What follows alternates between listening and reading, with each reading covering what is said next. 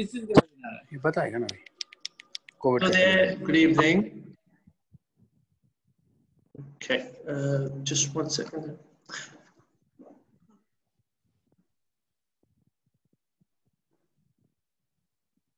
I'm just admitting all 1 second.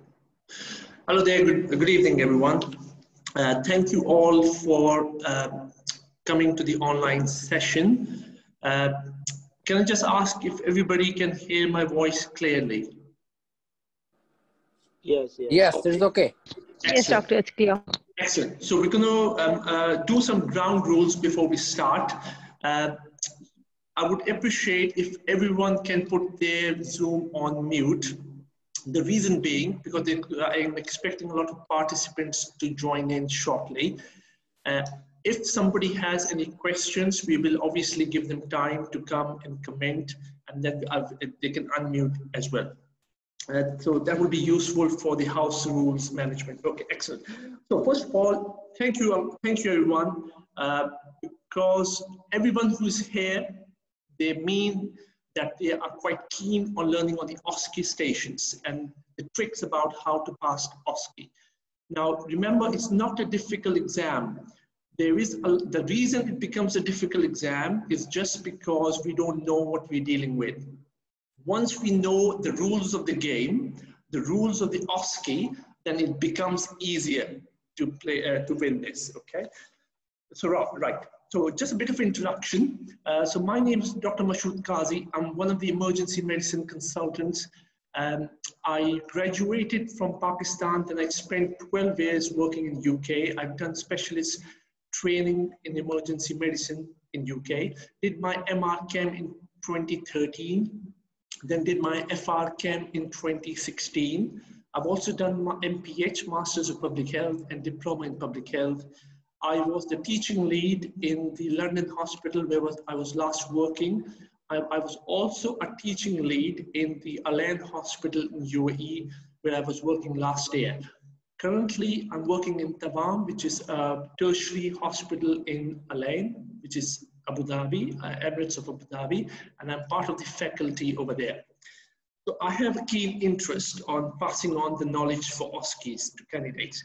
The reason I wanted to do it free of charge is when I looked around, there are a lot of OSCE training courses all around the world. Most of them happen in Dubai, London, Saudi Arabia. But most of them are charging a lot of fees. There's nothing wrong with asking for candidates to pay them a good fees if they're providing a good service. But some of the fees, I think it's quite a lot. One of the courses I looked at was asking $800. The other one is asking for $1,500. What we do forget is when the candidate is at the level of trying to pass an OSCE exam, they have other commitments as well. Anyways, so that was a basic background why we wanted to do this. So we're going to do a very time-specific schedule. The first half an hour, which is right now, we're going to talk about what is OSCE, how do we prepare for OSCE exams, and do we need to respect the OSCE exam, and what is actually an OSCE exam constitutes. The reason I want to discuss this right now at the start is once you know the importance of OSCE and the importance of basics in OSCE, then it becomes really easy to apply those basics in the rest of the OSCE exams, okay? So the reason we have an OSCE, so the OSCE essentially is a practical exams, as we all know. So once you are at the level of the OSCE, whether you are doing a PLAB OSCE or an MRCEM OSCE or an FRCEM OSCE, that essentially means that the examiners have already judged your background knowledge by their written exams, right? So what they're not keen on is judging again your clinical knowledge, because that's been done previously. What they're more focused upon is finding out whether you are a safe physician, whether you can practice safe medicine, whether you are compassionate towards your patient, whether you can communicate clearly with your patient. And if you can do all of these things, then there's no reason why you shouldn't pass an OSCE exam. The main reason why candidates fail OSCE exam is, first thing, they're underprepared. They're underprepared to attempt the OSCE exam. They're not underprepared from the clinical knowledge because they have already been tested, but they are underprepared as how to tackle the OSCE examinations. So there are certain keys which are quite basics, right? When you go to an OSCE exam, prior to the OSCE exam, 48 hours prior to the OSCE exams, you need to stop stressing about the exams. The last 48 hours before your exam should be the most peaceful time because you need to be mentally relaxed before your exam. All the hard work should be done prior to 48 hours. And mind you, it involves a lot of hard work to pass an OSCE exams. That comes to the point you have to respect this exam. Once you start respecting this exam, why do you have to respect the exam? The reason you have to respect this exam is once a candidate clears the OSCE, either at a PLAP level, if they clear OSCE at a PLAP level, they get a license to practice in UK.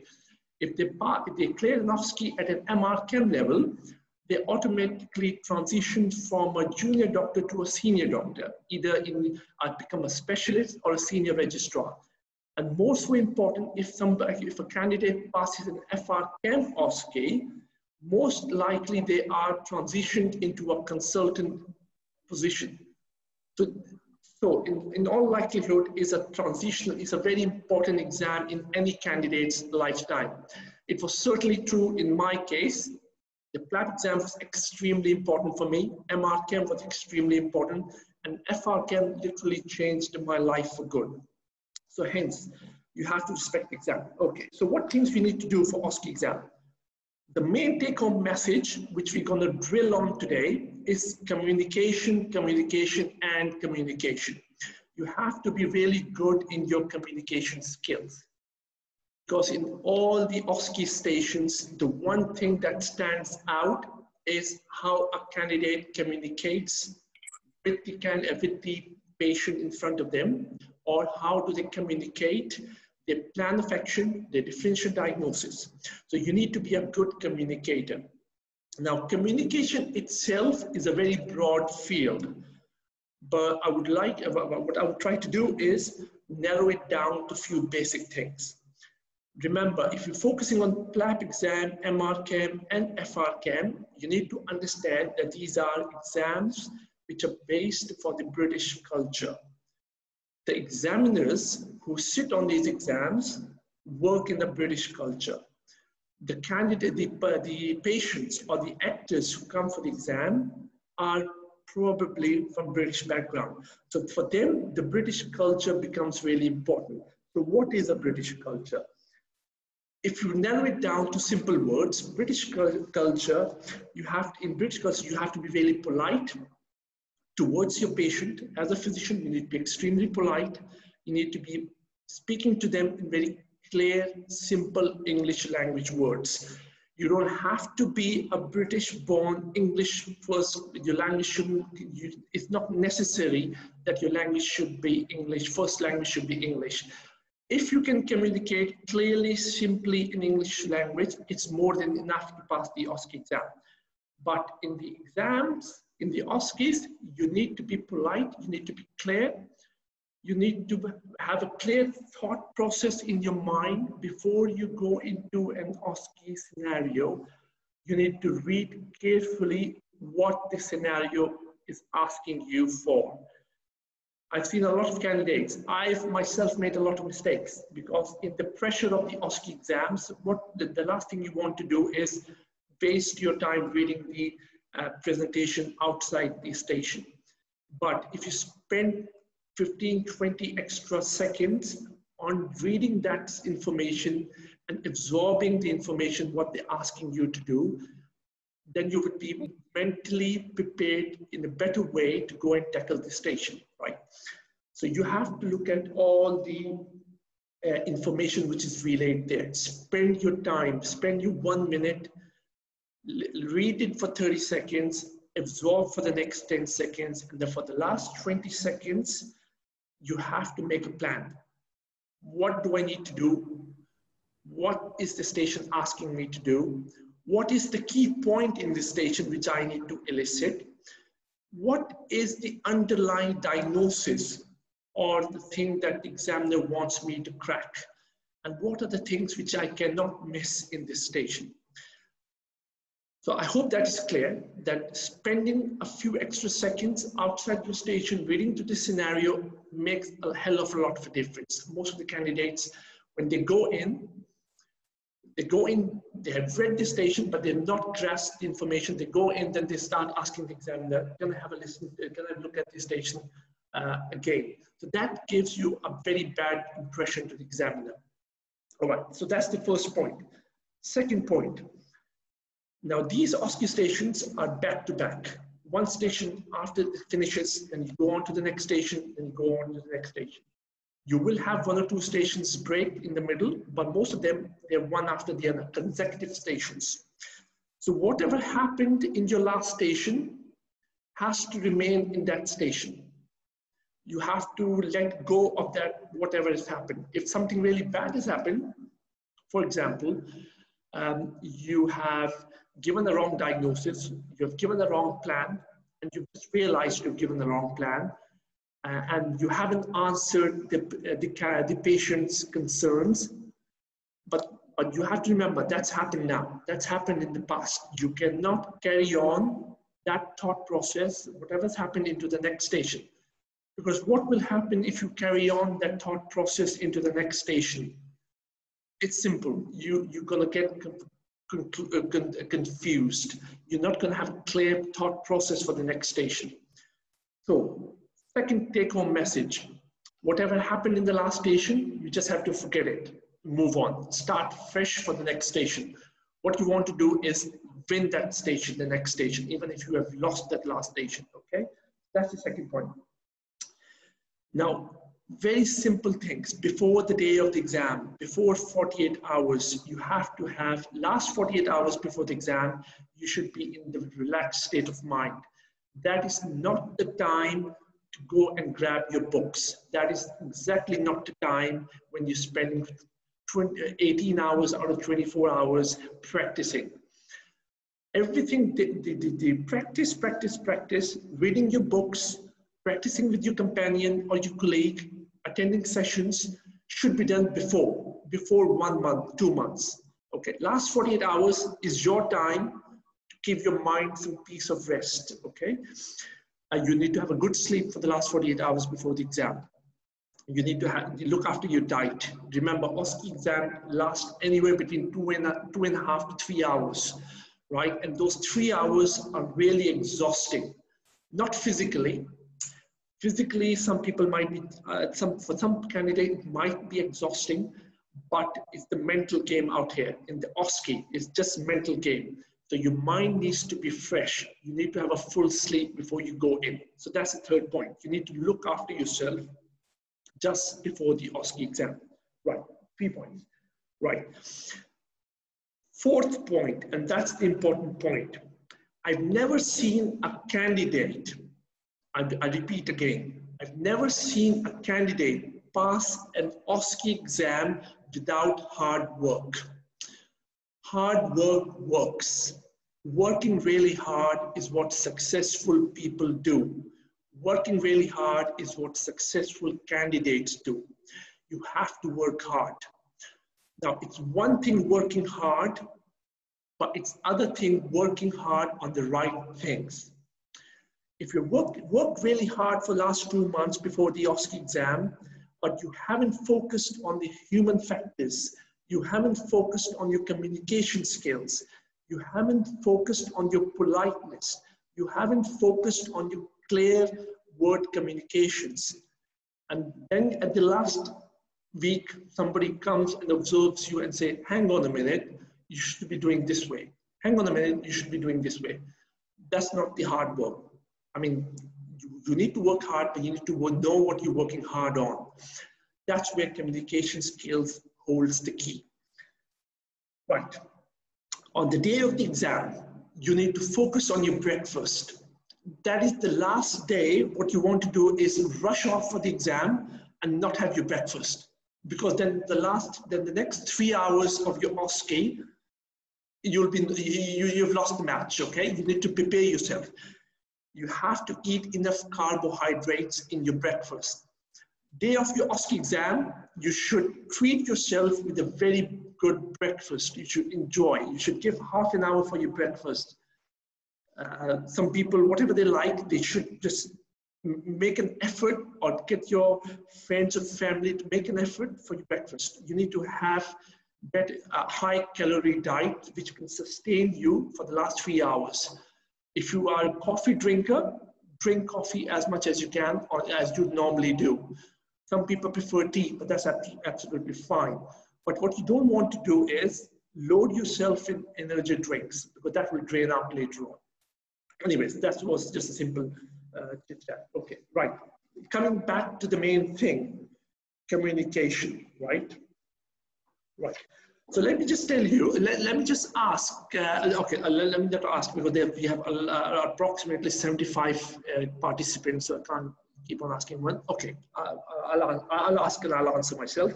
Right, the OSCE stations. How many OSCE stations are there? Let me just see if I can. All right, okay. So right, so let's say how many OSCE stations are there. Just 1 second.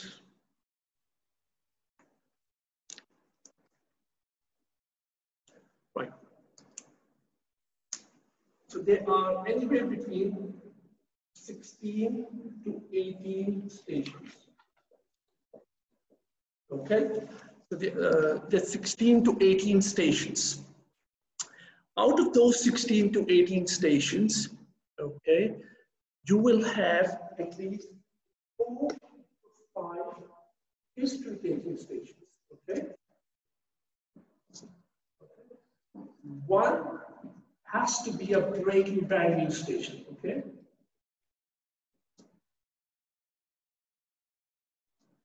One has to be a psychiatry station. 2 to 3 will be resuscitation stations. Okay, so 5, 6, 7, 8, 9, 10. All right, so around 2 would be examination stations, and 1 or 2 would be difficult consultation or referral. Okay, so this is your normal OSCE, right? So if you just focus on there, about 4 or 5 history-taking stations, along with breaking bad news station, psych station. I count them as communication stations, right? So 5, 6, 7, and difficult consultation. Approximately 8 to 9 stations are purely communication skills station. I repeat again, out of this 16, approximately 16 stations, 8 or 9 are pure communication stations. Once you crack your communication stations, once you know how to deal with the communication station, you have cracked the OSCE exam.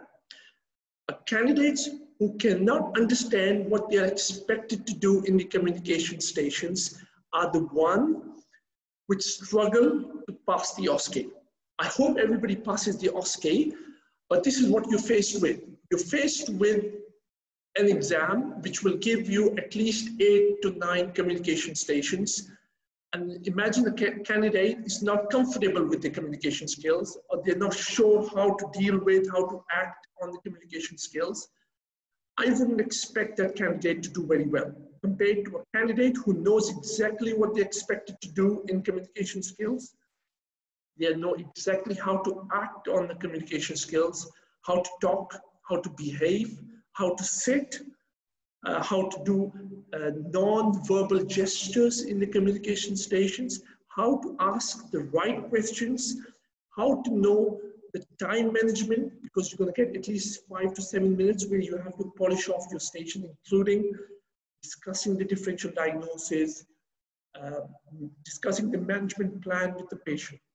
So 5 to 6 minutes you have to be done with this. So time management, big key. in the OSCE scenarios, okay? So you know exactly what I'm talking about. 8 to 9 stations, you have to be really good, okay? Right. So we've talked about how, what the OSCE constitutes, right?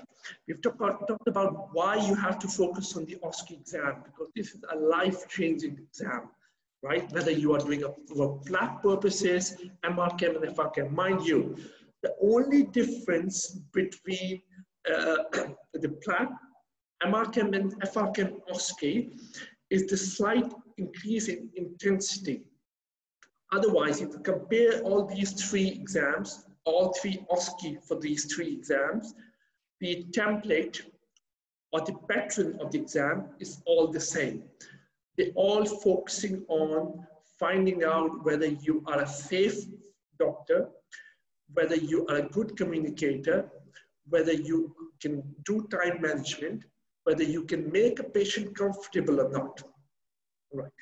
What we're going to do is, once we just a bit of a house rule, we have to break up at 5:40 UAE time, because the Zoom session will finish around about 40 minutes. And then I'll give a 10 minutes break, then I'll come back. And when I come back, I will have a candidate with me. I will be the candidate. I will have a patient with me. I will first demonstrate to you what we expect in the exam, what you guys should do just before the exam, what level you guys needs to be at during your communication OSCE. So we're going to focus on 2 important OSCEs today, I think are the basics of passing any OSCE exam, whether it's for PLAT, MRCEM, and FRCEM. First of all, we're going to do a breaking bad news OSCE. I've never seen an exam up till now. I'm sure there will be exam. I've never seen an exam up till now in which a breaking bad news OSCE hasn't come. I'm sure there will be, but it's never come across my mind. And I've been there, I've been involved in teaching for a very long time, right? So breaking bad news is essential. You need to know how to break bad news in the British UK NHS setup. It's not about the NHS setup. You just have to know how to break a bad news in your clinical practice. I know I've got candidates today. We got approximately 80 candidates, which is quite overwhelming. Because I was expecting, when I launched this, I was expecting 5 to 10 candidates to just come up. But I've got 80 now. And then I had more than 400 forms. I had to prioritize. Anyways, so that's admin staff to deal with this. Right. So breaking bad news. It's not just about the NHS that you need to know how to break a bad news. It's about your own clinical practice. I know candidates who are in South Africa who have joined. I know candidates who are in Gulf, Saudi Arabia, Qatar, UAE, Kuwait, they've joined in. I know candidates who are from UK who have joined in, from Pakistan, India, Malaysia, Sri Lanka, Myanmar, Guyana. Anywhere you practice, the basics of breaking bad news will still the same. And remember, it looks difficult from the onset. When I will do it, it might just look too much for you to do it. But with practice, you guys will reach there. There's just certain rules, certain steps you need to follow for any station. So we're going to do one breaking bad news today, which I will do for 5 to 10 minutes. Then we're going to do a debrief. I will explain to you step by step what I have done in breaking bad news. And then I will open it up for questions. Then each of you can ask questions. Anyway, carry on. And in the last session of the day, we will do one more communication skill, which I think is essential, which will be a history-taking communication skill scenario. Now, the presentation will be a very straightforward one, but regardless of the presentation, it's the template you need to focus on. It's the methodology, it's the way, the human factors, the non-verbal factors, the communication, the clear word communication, the satisfaction of the patient, asking the concerns of the patient, addressing those concerns will be the key. It could be any history station. It could be chest pain, abdominal pain, headache, I mean, hematuria, urinary frequency, nausea, vomiting, any complaint you can think of, you can fit into that template, and then you can apply that template in any of the history sessions. So this is what we're going to focus on in the last part of this session today. But right now, it's just an introduction. It's about what is OSCE. Okay. Now, what I'm going to do is I'm just going to ask you guys if anyone has any questions just about the basics of OSCE. What are you expected to do in OSCE, and what the OSCE constitutes? If anyone has any questions, please unmute yourself and just ask questions. If not, then we'll go to carry on.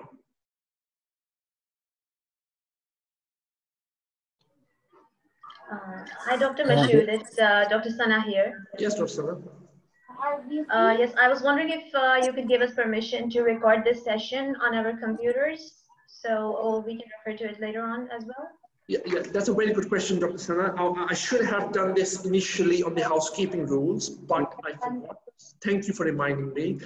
Now, feel free to record this session.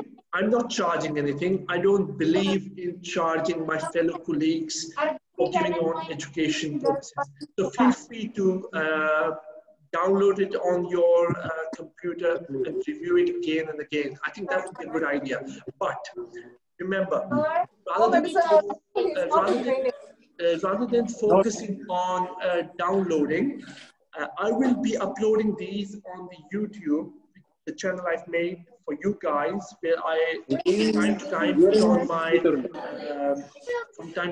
put on my videos. So I will be putting on the YouTube, but if you want to still download, by all means, please download. Okay. Any other questions?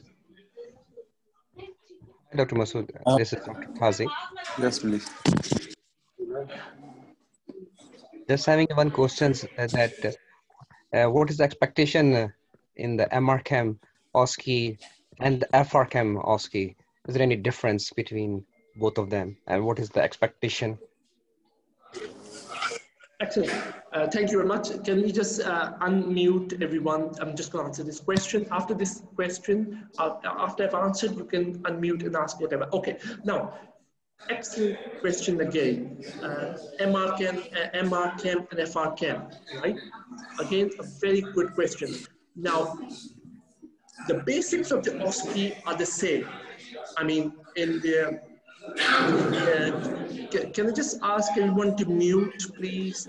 Then once I've finished answering, you can unmute and ask any questions. Okay, thank you. Right. Okay. So the basics of MRCEM and FRCEM are the same.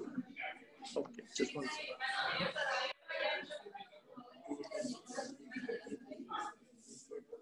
Okay, the basics of MRCEM and FRCEM are the same.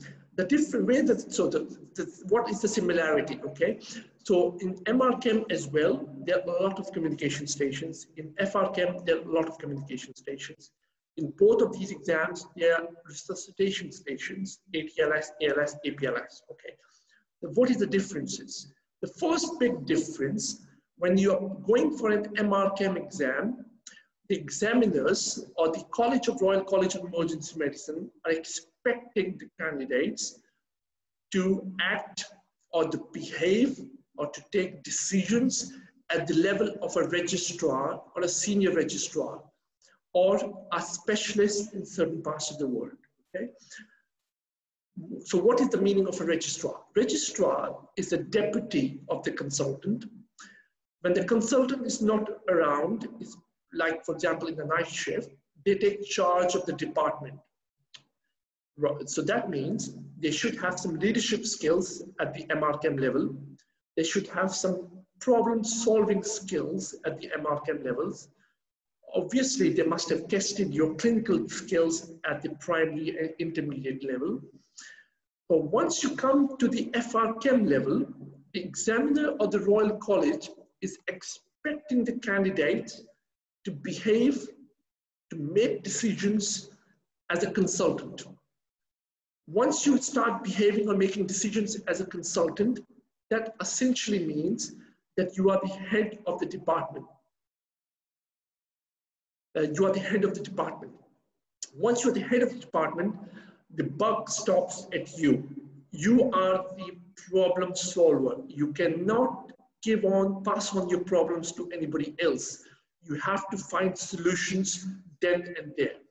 So this is the big difference, the mindset. The MRCEM, the examiners are expecting you to behave like a specialist or registrar. The FRCEM, they are expecting you guys or any candidates to behave as a consultant or make decisions as a consultant. So this is the primary difference. The second big difference between MRCEM and FRCEM. Now, FRCEM might give you a history station or communication station, and they might ask you, please discuss the differential diagnosis with the patient. But at the FRCEM level, they might ask you, please take a history from the patient, discuss the differential diagnosis, discuss the management plan, and further follow up with the patient. So there we go. So there's a bit of a managerial difference at FRCEM level. They're asking you to manage the patient a bit more than they were expecting you to do at the MRCEM level. So this is the second difference. The similarities are quite a lot. The template of communication skills is the same for MRCEM and FRCEM. I would go further ahead and say it's the same for the PLAT as well. But the intensity of the requirements increases gradually once you do PLAT, MRCEM, and FRCEM. Remember, once you're going for the FRCEM level, that is the ultimate exam in emergency medicine. That means that means you expect yourself to be the finished article in emergency medicine. That means you are ready to take on the responsibility of a consultant if, I hope you do, when you do pass the exams, you are ready to take on the role of a consultant. So this is the primary difference. But from the preparation point of view, the basics are still the same. You have to work hard. You have to know what is expected in the communication skills station. You need to know what's expected of you in the resuscitation stations. These are the stations we're going to all discuss step by step. We're going to take small steps. I'm not going to take is one big step, and in the next day, I'm going to expect you to go and pass the OSCE exam. That's just unrealistic expectations from you. What I want you guys to do is work with me step by step, get to know what the examiner wants you to do, what are the basics, and then you build on this. I'm not a firm believer that you can just rock up to a course one week before the exam, attend 2 days or 4 days, absorb all the knowledge, and then expect yourself to go and clear the exam. It just doesn't happen. I've never seen this happen. What I expect you guys to do is take on little bit by bit every day and build on block by block. So by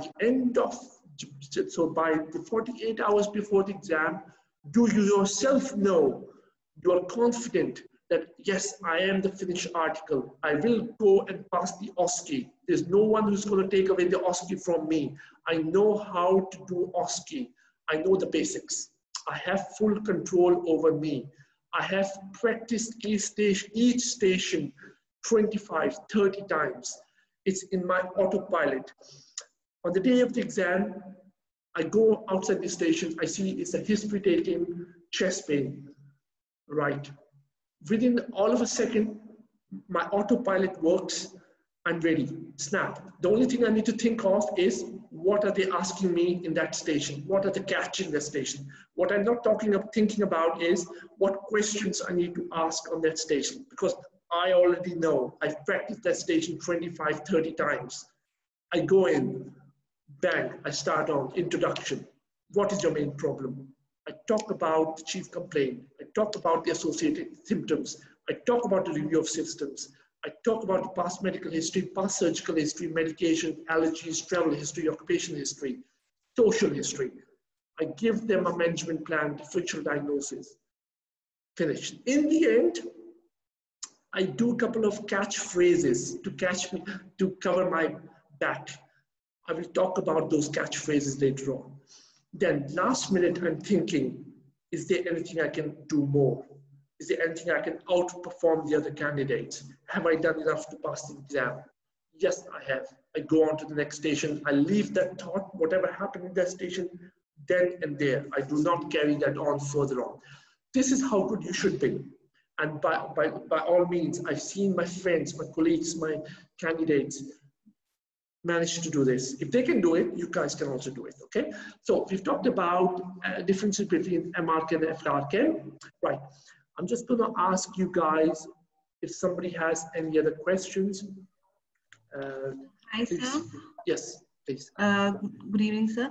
So my question is, like, if we have 18 different stations, so at the start of every station, are we given a template, like this is a history taking station, this is a resuscitation station, this is a breaking the bad news station? Is it written, like, is it written so that we can focus on that particular thing? Or no, we just have to we just have to decide ourselves after getting into one station and whether I should ask the history or this is a resuscitation one, which one. So do we get the templates while doing that, or no, we have to do it on our own? Right, okay, excellent, lovely. Another great questions. I feel really, I feel overwhelmed that I've got very good candidates sitting there with asking the right questions, okay? Very sensible question this is, right? How do we know what station this is? Okay, that you're going to find out once you read the whole scenario. Now, your reading skills should be at the top peak. You should go in and read the scenario within 10 seconds, first of all, okay? Go in and just read for 10 seconds. Next 20 seconds, you should spend time on focusing what the details are. Once you read that scenario within the first 10 seconds, you will have an idea. Are they asking me to take a history? Are they asking me to break a bad news? Are they asking, is this a psychiatry station? I mean, is this an examination station? Is this a difficult consultation? Is it a difficult patient I need to deal with? Is it a teaching scenario? Okay, I'll give you an example, right? The scenario we're going to use today, I'm just going to give it out to you guys, okay? 55-year-old Mrs. Smith presented to the emergency department complaining of chest pain. She has past medical history of diabetes and hypertension. Vital signs are blood pressure 122/68 with a heart rate of 60, respiratory rate of 16, and oxygen saturations of 99% on room air. Please take a history and discuss the management plan. So once I read this scenario, within the first 10 seconds, I know, snap, it's a history station. So all of a sudden, the history template comes in front of my eyes. History template comes in. I fit few questions I need to ask. Next 20 seconds, I read again. I focus on the details. Now the details are, in this scenario, is the risk factors. She's a diabetic, she's a hypertensive. The further details are the vital signs. They're saying the blood pressure is normal, respiratory is normal, oxygen saturation is normal. So I know she's comfortable at rest. I mean, she's stable. The third thing I'm going to ask is, what is the giveaway? What is the take home they want to ask me in this? Based on this simple scenario, I know it's a history taking scenario. They're asking me to take a history. Now the examiners in the history station or communication station or any station in MOSCE are sitting there with a piece of paper with them, and they have to tick certain boxes, right? In the history station, there are approximately 20 to 25 boxes that they have to tick, okay? And once you go on the OSCE day, that is not the day to find out what the ticks are. You should know those ticks or the boxes before you go into the OSCE station. I mean, a month, 2 months before. So you can focus on practicing your history taking skills. So that becomes second nature. Just like you sit in your car and you drive off. You put the ignition on and you just drive off. You don't think, oh, I need to put my accelerator on. I need to put the brake on. Is it automatic? Is it manual? Do you need to put a clutch on? You don't think, you just drive, okay? What you're focusing on, you're not focusing on driving. You're just focusing on hazards. Is this car going to turn left or right? Okay. This is how good you need to be. Once you realize it's a history station, you need to just focus on, you don't have to focus on the ticks. That's autopilot, that's inbuilt, that's fitted in your memory now because you've practiced a lot. What you're focusing on is, what are the examiners trying to find out from me in this station? What is the main concern of this patient? How will I make her or him comfortable in this station? What will be my plan? That's all what you're thinking. Like, I'll give you one more example. The second scenario we're going to do today, okay? I'm just going to read out to you. You are the team leader working in the emergency department involved in the cardiac arrest, where a 70-year-old male patient has been brought in by the paramedics in cardiac arrest. Prior to the cardiac arrest, patient complained of central crushing chest pain, and he had a witnessed cardiac arrest in front of the paramedics who started CPR. Once the patient arrived to the department, you have continued CPR, and after carrying on for 30 minutes, you have declared the patient RIP, rest in peace, okay? Please discuss this with Mr. Smith's daughter, who's waiting for you in the consultation room. All right. So, the examiners, the Royal College might make you a very long scenario. There's a reason for that. They want you to, get confused, spend time, waste your 1 minute, okay? That's okay, because that's an exam, right? It's justifiable that they are within their rights to do this, right? This is an exam, right? They're not there to help you, right? The candidates who can read quickly, grasp what they want to ask, will win this station, okay? Now, if I read through this scenario, I know all of a sudden within 10 seconds is a breaking bad news station, right? Anybody who doesn't understand it's a breaking bad news, right? You should all know it's a breaking bad news station, right? Once you realize it's a breaking bad news station, that template of breaking bad news should come in front of your head, in front of your eyes, automatically, right? Because I expect you guys to have practiced breaking bad news at least 20, 25 times. You should be so good that if you guys get woken up at 2 o'clock in the morning and somebody says, right, go and discuss this breaking bad news with this patient relative. You say, all right, no problem at all, I'll be there. You go there, you have a template, you have 13, 14 points you need to hit on. You go in, you introduce yourself, you ask the identity of the other person, you make them comfortable, you ask them what, I will talk about this later on. You hit those 14 checkpoints. At the end, you're comfortable. I've nailed that station, okay? In the last minute, you're thinking, oh, is there anything I can ask? Can I get an extra point? Can I make them more comfortable? Okay, those are the things you need to get on, okay. Right, I hope that answers the question about how do we know what station it is. With practice, practice a lot, you should be able to understand the main theme, history taking, breaking bad news, psychiatry station. Okay, right, I'll give you an example, right? I've read a scenario and I know it's a mental health station, right? The first thing that should click in your mind is, I need to do suicidal risk assessment on this patient, okay? That should click in your mind. And then you should then read the question again, or the scenario again. Is there anything else the examiner or the college is expecting me to find out? So you should be spending that 30 seconds finding out what they want from you, rather than going through the checklist of suicidal risk assessment. That should not be the time, okay? Anyways, so let's move on. I'm sure you guys have a lot of questions. So anybody wants to ask any more questions, then we're going to move on for the scenario, please. Good afternoon, sir. Yeah. Sir, I wanted to ask which would be the best place to find the correct checklist that the examiners use. Excellent. Thank you very much. Okay. Okay.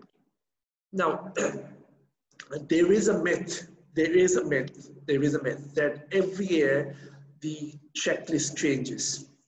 Checklist does not change every year. They will modify a few things here and there, but the core structure of the checklist is still the same. The basic principles of the checklist is still the same. I'll explain to you why. Like if it's a history-taking station, right? You have to introduce yourself, right? It should be there in every checklist. You have to introduce yourself.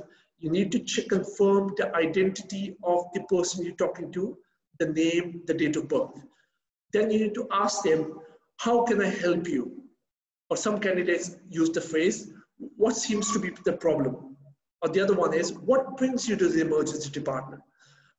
The way you talk, the way you ask that question will make all the difference, right? Now your voice, your tone needs to be soft. It needs to be reassuring. It doesn't need to be harsh.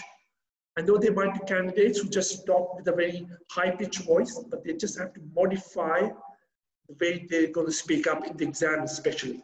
Because remember, this exam is very important because the examiners and the candidate and the patients are looking at you and assessing you out whether how good your communication skills stations are.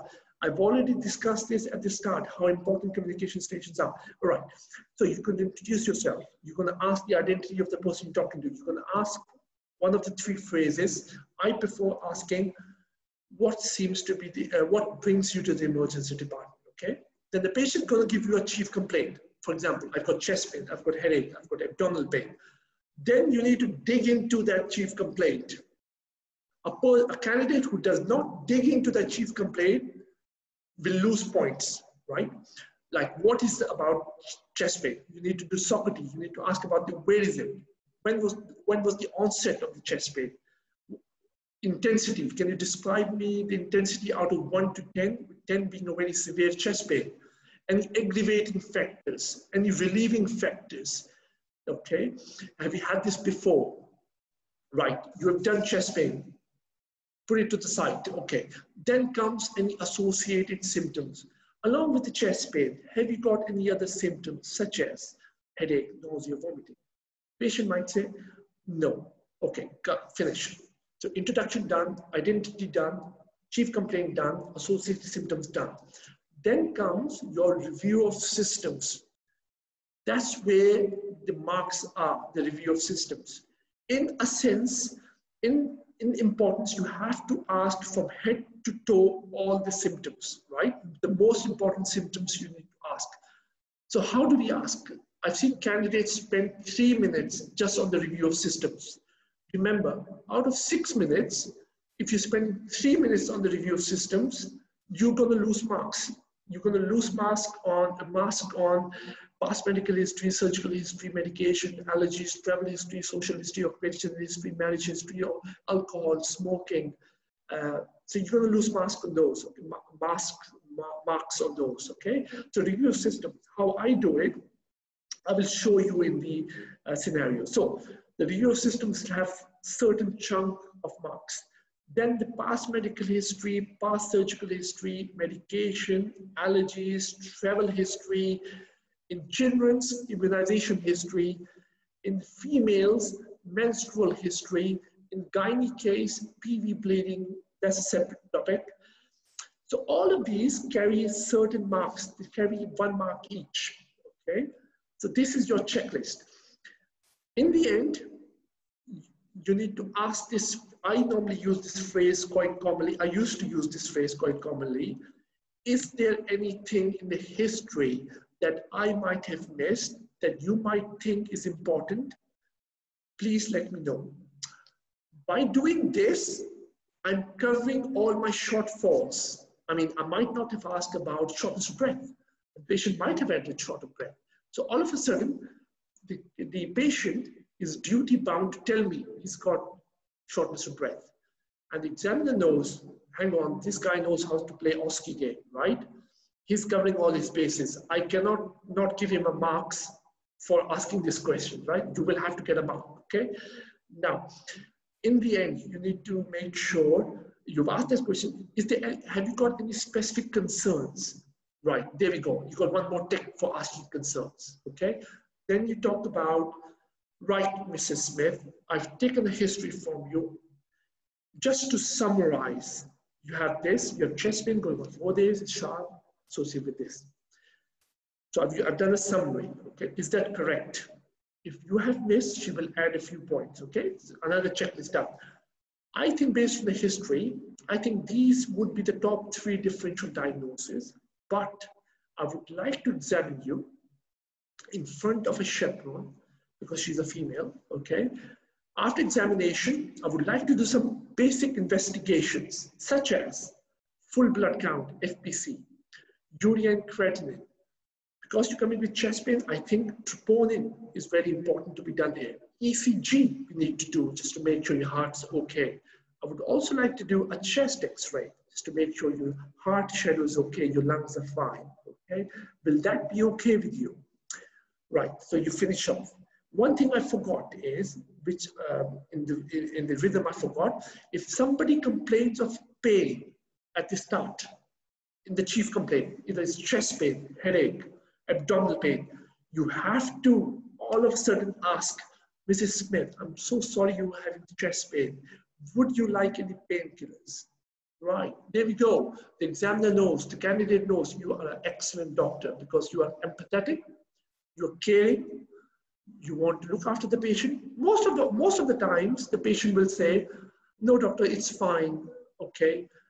Or if they say, yes, I would like some painkillers, then you can say, okay, Mrs. Smith, I would just go and ask the nurse to give you some medications after I prescribe them. Is that okay with you?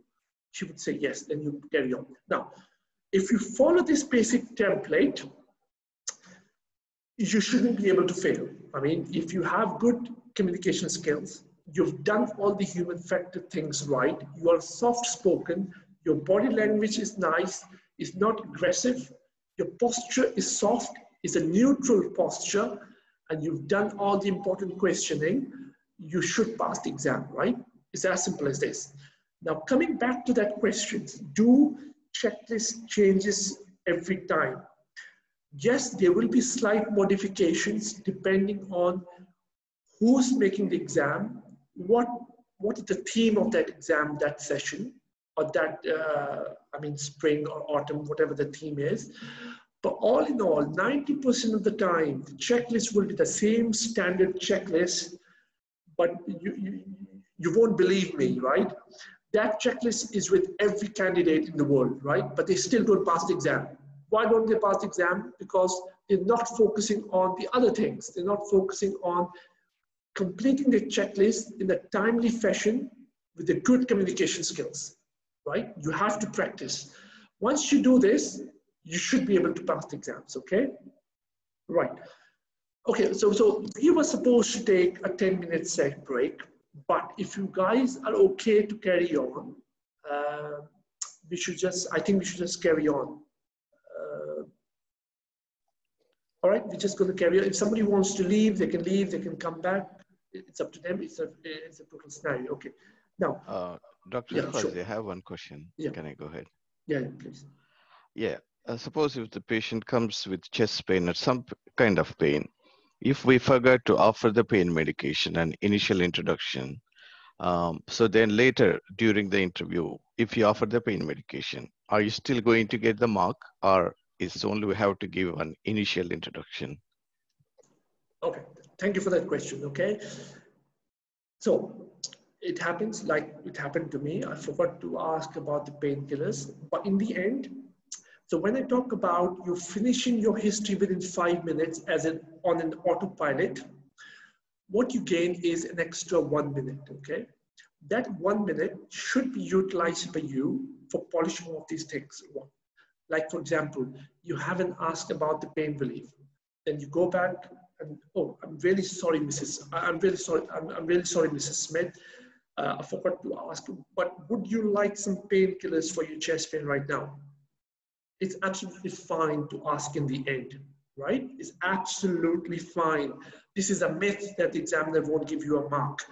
Once you have in your allocated time, ask a certain question, the examiner is duty bound to mark you. Right. With these, most of these sessions, especially in COVID scenario, might be recorded. Okay. So if a candidate goes back and challenges their marks afterwards, and they look out the recording and they say, oh, he asked a question about pain, even though afterwards, but he's not been given a mark. So you might get a mark. But most of the examiners, once you ask that question, even in the end, in your allocated time, you will get a mark. What you can't do, once your 7 minutes are up and the bell rings, you're going out of that station, but all of a sudden you remember, I haven't asked chest pain. You turn around and say, sorry, Mrs. Smith, can I just ask you for painkillers, pain relief? Now that you won't get a mark because the bell has rang, your time is finished. Once your allocated time is finished, you finish. Anything you do afterwards doesn't count. You have to do before that. So it's absolutely fine to ask questions afterwards if you have forgotten, okay? Right. Hi, Dr. Mashhood. Yeah. I have a question. I'm Dr. Prakash. Can I ask? Yeah, sure. Please, Dr. Prakash. Actually, when I gave the exam last time, I got a patient with abdomen pain, and I initially itself asked the examiner, the patient, that do you have any pain? What's your pain score? And all I asked, and he told this is what my pain, and I gave the medicines. It's necessary to ask at the end of the station whether your pain is subsided. You're talking about the history station? No, it's a history station, yeah. A history station, right? Yeah. Yeah, no. You don't have to ask whether your pain is subsided, right? What you just have to mention is, if you have pain, would you like any painkillers? If yes, I will go and prescribe, and I will get the nurses to give you the painkillers, okay? Examiner might say, well, first you have to remember the role of the examiner, okay? I should have mentioned that before. I'll come to that answer. The examiner is there. The examiner is there just to observe you, right? He's not your friend. He is not your enemy. He's just there to observe you, how good or bad physician you are, right? He will judge you on what you do on that day, but you have to make him be on your side. How you're going to make him on your side is if you have the politeness or the mannerism or the communication skills which are required for the exam, right? So examiner is there not to fail you, not to pass you. He will be only guided what you perform in that 5 to 6 minutes, right? That's what you need to understand. Okay. Now, as far as the checklist is concerned, it just, for the pain, it just mentions, has the candidate offered analgesia? That's all. What it doesn't mention is, did the candidate reassess the pain afterwards? No, okay?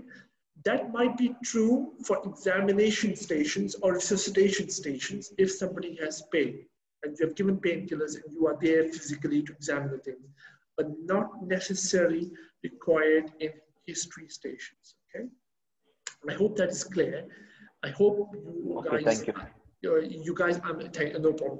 I'm sure you guys know the role of examiner. I don't have to tell you. There's a misconception. Examiner is there to, there's a myth. I hear it all the time. I failed my exam because of that examiner. He didn't like me, right? Right. Well, there's a reason he didn't like you. He didn't like you because you might not have spoken softly. You might not have the human factors. You might not be sitting in the neutral position. You will be asking questions, but you might not be giving time for the patient to reply. The worst thing you can do is, and you guys will come across in psychiatry stations, I hope you don't, but sometimes they do. A psychiatry patient comes in, they just like to talk, okay? They're deliberately talking to waste your time. Okay, they don't want you to ask more questions. It's quite typical of certain psychiatry manic stations. Somebody's manic, they will just talk. They will move around the room. They will not allow you to ask questions. Now, how do we deal with this? Because it will be rude if you grab hold of the patient and make him sit down. It will be rude if you tell him, can you please stop? I need to ask certain questions, okay? So this is the skill. You need to ask, you need to do this in a very subtle manner. When we're going to be doing our psychiatry stations, we're going to talk about the skill set which is required to tackle these problems, okay? Right. So what you don't want to do is, if the patient is talking, you rudely interrupt. If you rudely interrupt, you will lose a lot of marks. Previously, historically, I know this for a fact, historically, for example, a station has 30 marks, right? 20 marks were allocated to the checklist. 5 marks were allocated to the examiner's impression of you, and 5 marks was allocated to the candidate and the patient's impression on you, okay? When I did my FRCEM, that got redistributed. Then the 25 marks were given to the checklist and only 5 marks were given to the examiner. What the college did was took out the 5 marks of the perception of the patient, because there was objection that the patient might be biased for certain reasons, okay? I'm not going to disclose right now because it's a public session, but so it's an open, clear playing field for every candidate. You go in, you do your checklist, you do your communication skills, you follow a set pattern. That's why I want to emphasize hard work, but hard work in the right way, in the right manner. You should have the mannerism of communication skills. Once you nail the communication skills, trust me, every other station will be a walk in the park. You just have to then communication skills become a second nature, right? Then once you pass this OSCE, you will practice this in your clinical field, and that will transform you. So these exams are important exams, okay? I hope I've answered that question. If I have, somebody has any other questions, please feel free, because I'm actually enjoying the level of the questioning, because these are very practical questions which candidates face every time. So please feel free. Yes. Dr. Mashhood, good evening. I am Dr. Baloch from Saudi Arabia, and nice to meet you. And I would like to ask that as according to the schedule you have sent, that today we are going to talk about the communication skill. So my request is that would it not be better to have our queries regarding to the specific kind of stations, because as you said that we have lots of queries in our mind right from the start, from the history and then examination and so forth. So I would like to request that would it not be better to ask about specifically today about the communication stations. Very well pointed out, sir. All noted. What we're going to do is we're going to close this question and answer session now, and we're going to move on. If you guys don't want any breaks, I'm happy to carry on. I'm going to carry on with my first scenario, if that's okay with you guys. Please carry on, sir. Okay, excellent. Yes, so, yeah, ready. So I have a patient here with me, right? So I will talk about this one.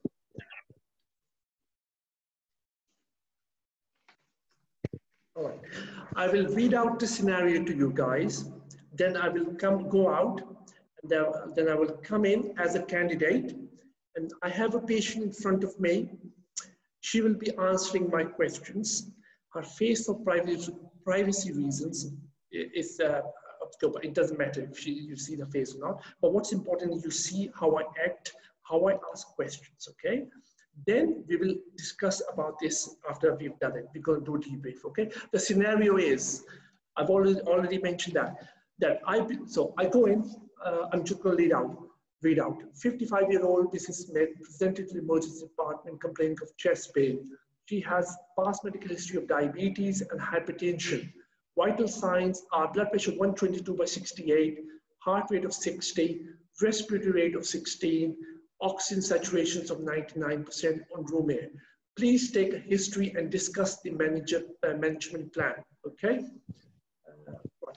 So as you can see, I'm going to be a bit more software techie from the next session, okay? So if you can see this pie from here all the way here, is history taking. So it's approximately, you will get sort of a picture like this in the station, which will show you the distribution of the marks. So the most of the marks in this station is history taking, which constitutes 70% of the marks, okay? 30% of the marks is for the management plan for the station, okay? So all of a sudden I'm clicking is a history station, most of the marks are for history, okay? I'm gonna time myself, I'm gonna give myself at least 5 minutes.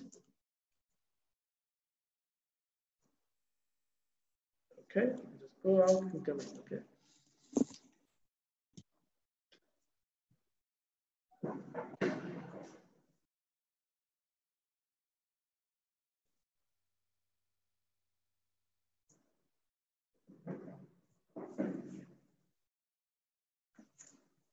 Hello there, Mrs. Smith. My name is Dr. Mashhood, one of the emergency medicine registrars. Can you just confirm your name, please? Yes, sir. I can just confirm your date of birth. Sure. Mrs. Smith, can you just ask what brings you to the emergency department today? Well, I think some chest pain is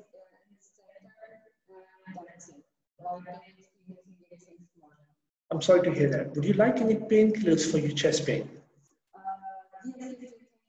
Sure. What I'll do, Mrs. Smith, is I will, once I finish this scenario, I will go and prescribe some painkillers, and the nurse will, I'll make sure the nurse gives you the painkiller. Will that be okay? Yes. Okay. Can I just ask a few questions about chest pain, if that's okay? Yes. Okay. Can you describe this chest pain? Is it sharp, dull, or is it burning in nature? Okay. And whereabouts is it? Okay. Does it go anywhere? Does it go to the right? Does it go to the left? Does it go to the back? Okay. And Ms. Smith, does anything make it worse, such as breathing, moving? Does anything make it better, such as resting? Okay, all right, understand. Along with this chest pain, have you got any other symptoms associated with it? Sure, okay. Now, I'm just going to ask a few more questions. Ms. Smith, have you had any headaches? Okay. Any blurred vision? Any runny nose, sore throat? Okay. Any pain in your neck? Any swelling in your neck? Any shortness of breath? Any cough? Okay. Any abdominal pain or tummy pain? Okay. Do you feel sick or have you been sick? Sure. And are you opening your bowels okay? Yes. Okay. And are you passing urine okay? Okay. Have you noticed any lumps or bumps anywhere? Have you noticed any weakness of your arms or the legs? Okay, that's fine. Just going to ask a bit more questions about your past medical history, if that's okay. You've just mentioned you've got diabetes and hypertension. Is there any other past medical history that might be significant? No. Sure. And you take medication for these two? Yes. Okay. Have you had any surgeries done in the past? No. Okay. Are you allergic to any medications? No. Okay. Have you traveled abroad recently? No. Okay. And just going to ask a few personal questions. Do you drink? No. Do you smoke? No. Okay. And are you married? No. Okay. And what work do you do? Okay. So, Mrs. Smith, what I could gather is from the history that you complained of chest pain, which is central, which does not get worse with anything specific, and you've got a history of diabetes and hypertension. Is that correct? Yes. Okay. A couple more questions about chest pain, if that's okay. Can you describe the intensity of the pain out of 10, 1 to 10, 10 being a really severe pain? 6. 6. And what time did it come up, this chest pain? Sure. What time exactly? 9 o'clock. Okay. Ms. Smith, is there anything else in the history that I might have missed that you might think might be important? No. Sure. Okay. Thank you very much. Is there any specific concerns you have apart from the chest pain? No problem at all, Ms. Smith. I'll just go and prescribe it, and I'll make sure the nurse give it to you. Ms. Smith, what I would like to do now is I would like to examine you. I will get a female chaperone to be with me when I do my examination. Once I've done the examination, I would like to do some investigations. These will include full blood count, looking at your hemoglobin levels, and looking for any infection. I will also like to look at your kidney function. I would also like to do a specific test for the heart, which is called troponin. I would also like to do an ECG, which essentially looks at the tracing of your heart. And I would like to do a chest X-ray to look at your lungs and heart shadow. Would that be okay with you? Yes. Okay. Thank you very much, Mrs. Smith. If there any, I'll come with the nurse, examine you, and I'll make sure the nurse brings the medications with you for the pain. Is that okay? All right. Thank you very much, Mrs. Smith. Thank you.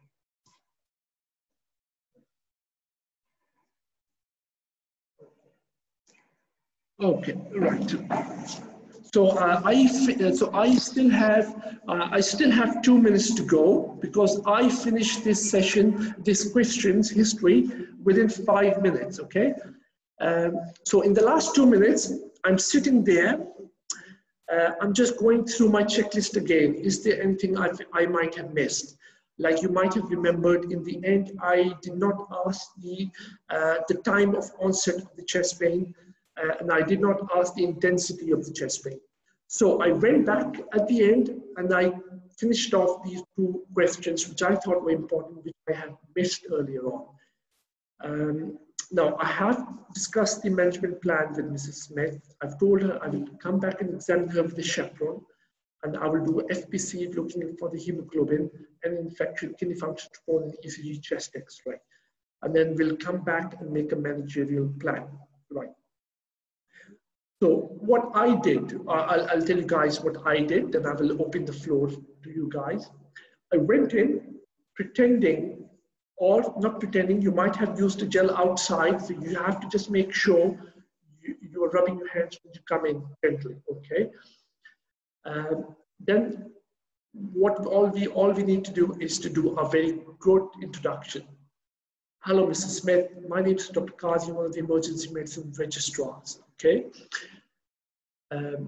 So once you've done it, so your introduction should have your name, should have your title, your role. So that if you're sitting for an MRCEM exam, it's always safe to say I'm an emergency medicine registrar, because that's what the level they're judging you at.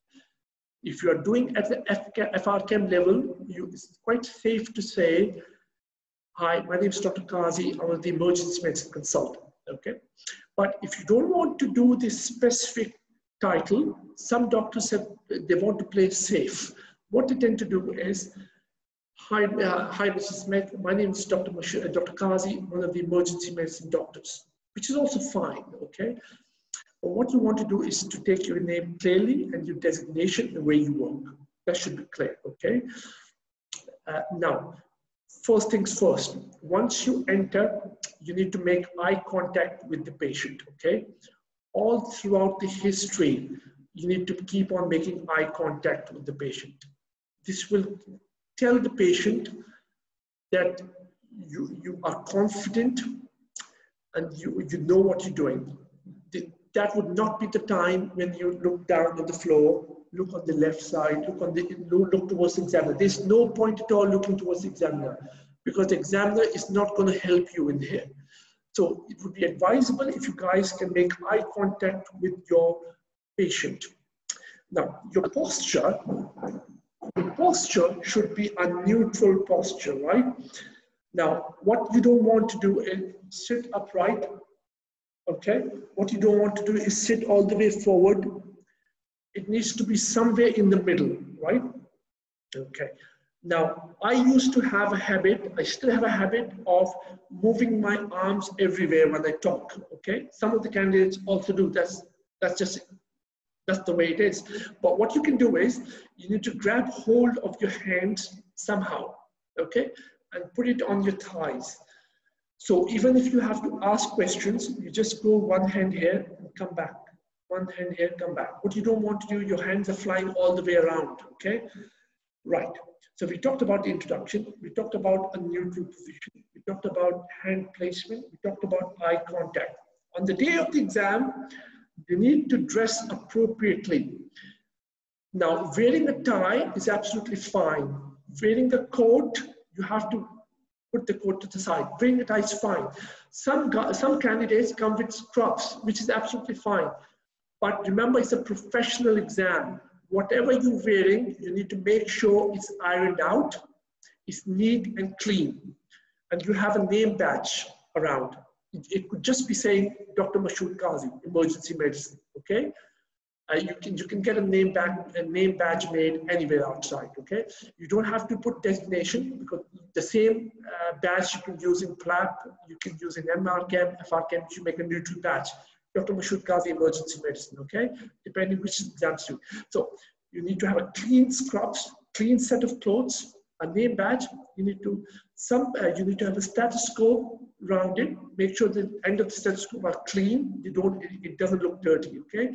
Because it's a professional exam. You are impressing yourself, the candidate, the examiner, the patient needs to be impressed by your persona, your personality. It's not just about the personality, you need to have the skills to do that, but impression, human impression, physical impression also counts a lot, okay? Right, we talked about introduction, we talked about opening line, we talked about neutral position. Then what I did was, next thing I did was, I confirmed the identity of the patient, all right? I asked the name and I asked the date of birth, okay? What you don't want to do is just go in, hi, I'm Dr. Mashhood, I'm the emergency medicine consultant. What brings you to the emergency department, right? You have skipped the identification of the patient, okay? There might be a tick mark. I'm not saying there must be. There might be a tick mark for checking the identity of the patient. Even if it's not there, it's a good practice that whoever you're consulting, even in daily practice, you confirm what the name and date of birth of that patient is, because what you don't want to do, take a history from a wrong patient, okay? If you start making this habit from now on, if you start introducing yourself appropriately, you start checking the identity of the patient, if you just make it a habit, it will help you in all the communication stations. It will help you in psychiatry, Breaking Bad News, Historytaking stations, okay? Then I focused on the chief complaint. Now, opening line, it's important. Some candidates do it differently. I normally tend to do is, Mrs. Smith, what brings you to the emergency department, okay? Some candidates might do, Mrs. Smith, what seems to be the problem today? Okay, some candidates might do, Mrs. Smith, how can I help you? These are all fine. It's your personal preference, okay? It's asking the same question. It's asking the question, what is the chief complaint, okay? But I just think it's nicer to say, Mrs. Smith, what brings you to the emergency department? The other thing is, if you have noticed that, I don't know how am I coming across in the video, I'm trying to be very polite. I'm trying to ask questions in the clear words. I'm not using any complicated jargons. I'm just using simple English. Because my English is not my first language. That's absolutely fine. I mean, it's not a compulsory criteria that English needs to be your first language to pass these exams. But what's important is you talk in clear, simple words, okay? Because remember, that is the layman. That is the patient who is a general public. He doesn't know your terminologies. So, I mean, yeah, we just need to be a bit more realistic, okay? Okay. I'm going to say, what seems Mrs. Smith? Okay, the other thing is, you need to have a habit of asking the patient by their name, okay?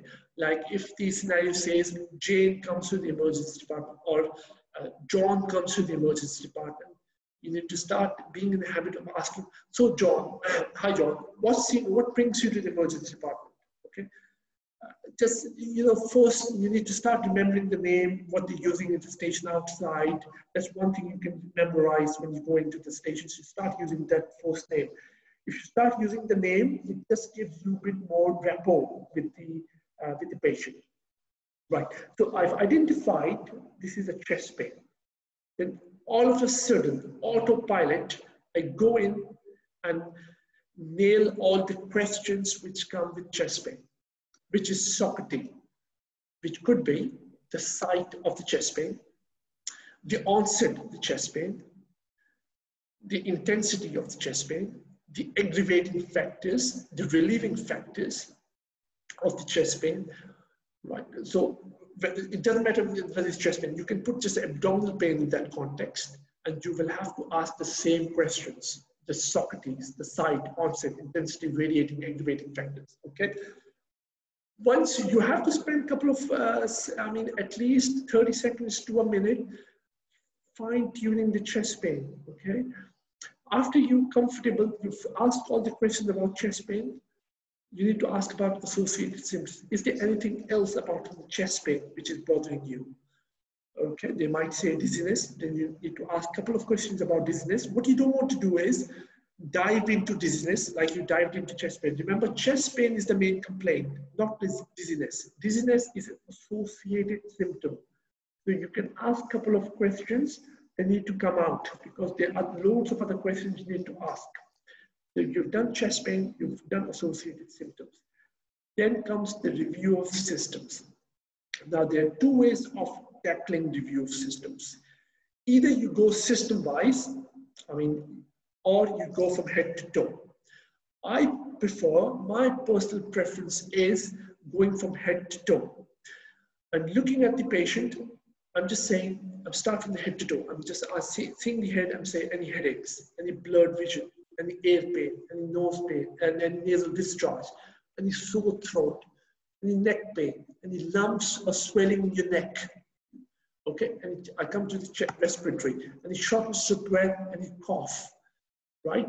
Then I come to the abdomen or gastrointestinal, any abdominal pain. Now, it's absolutely fine to ask the questions, are your bowels okay?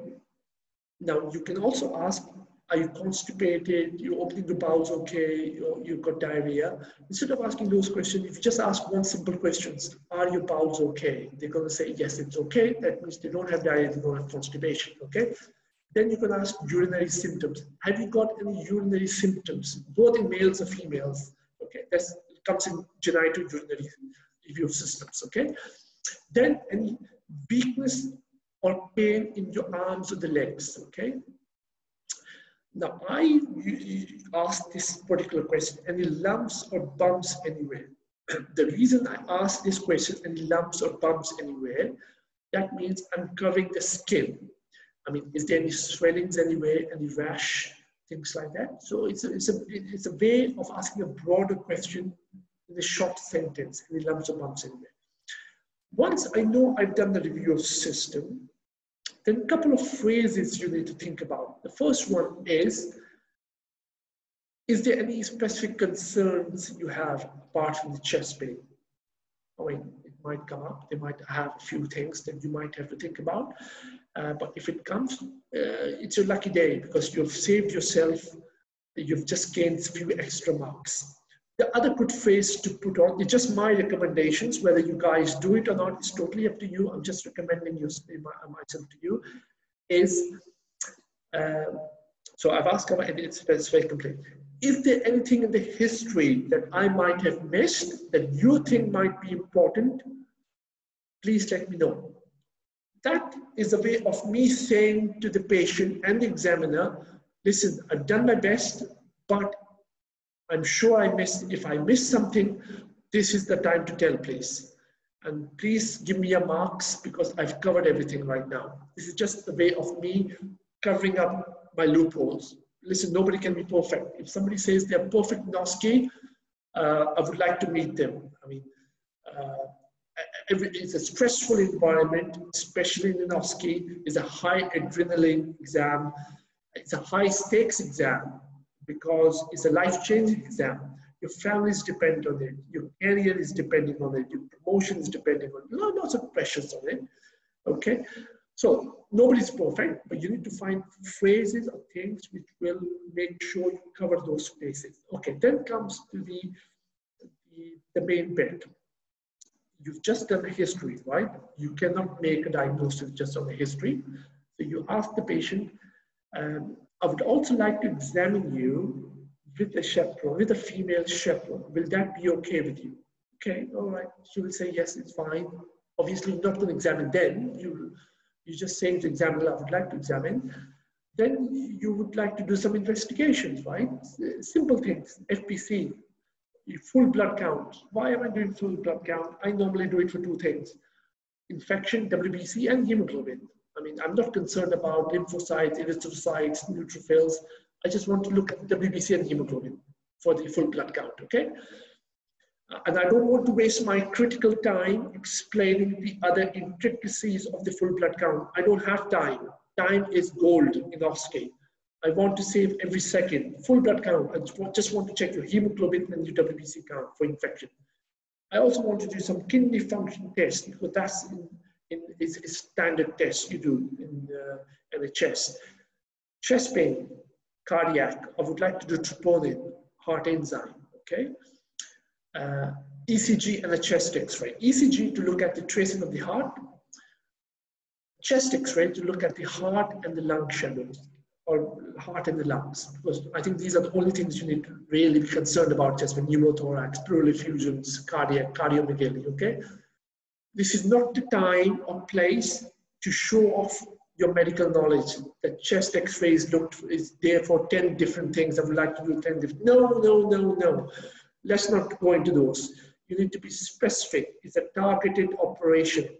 You need to have your targets in front of you and just go and bang, bang, bang, bang, bang. Okay, right. Then comes.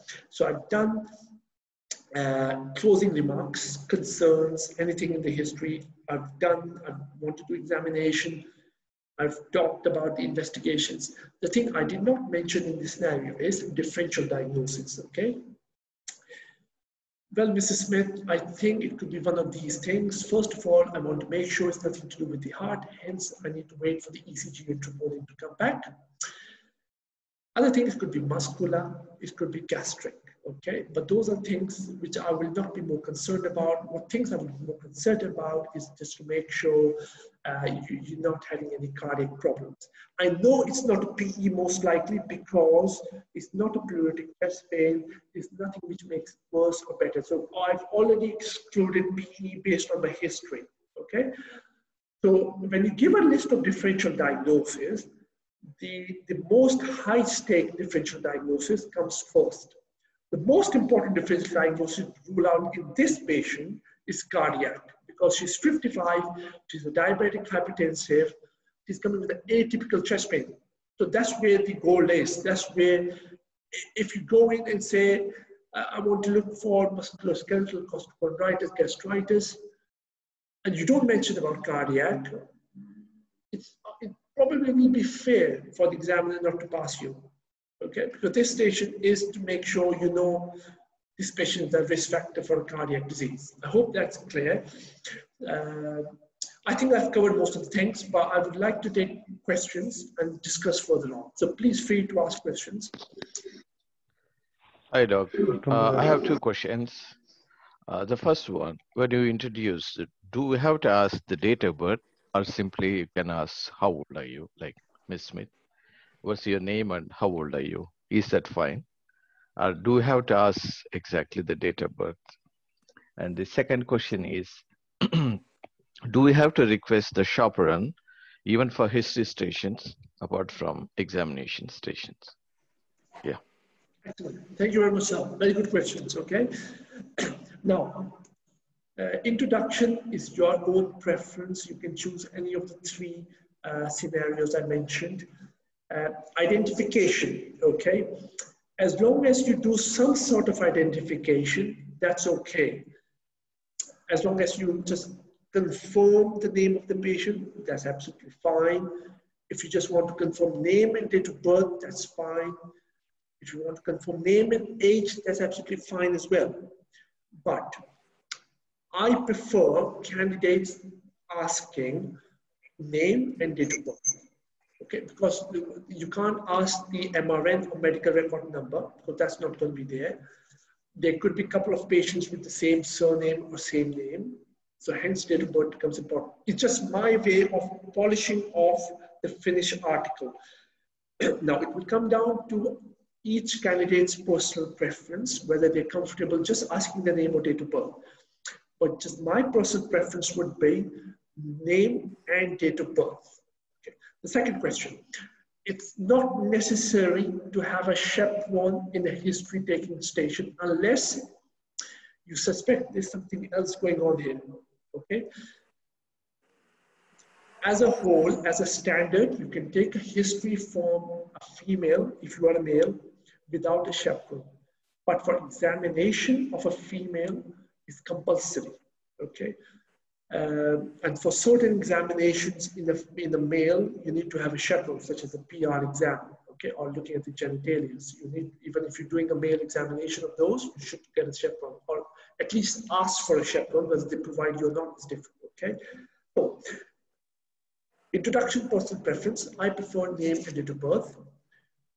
Not necessary to have a chaperone in taking history, but compulsory to have a chaperone when you examine a female patient, okay?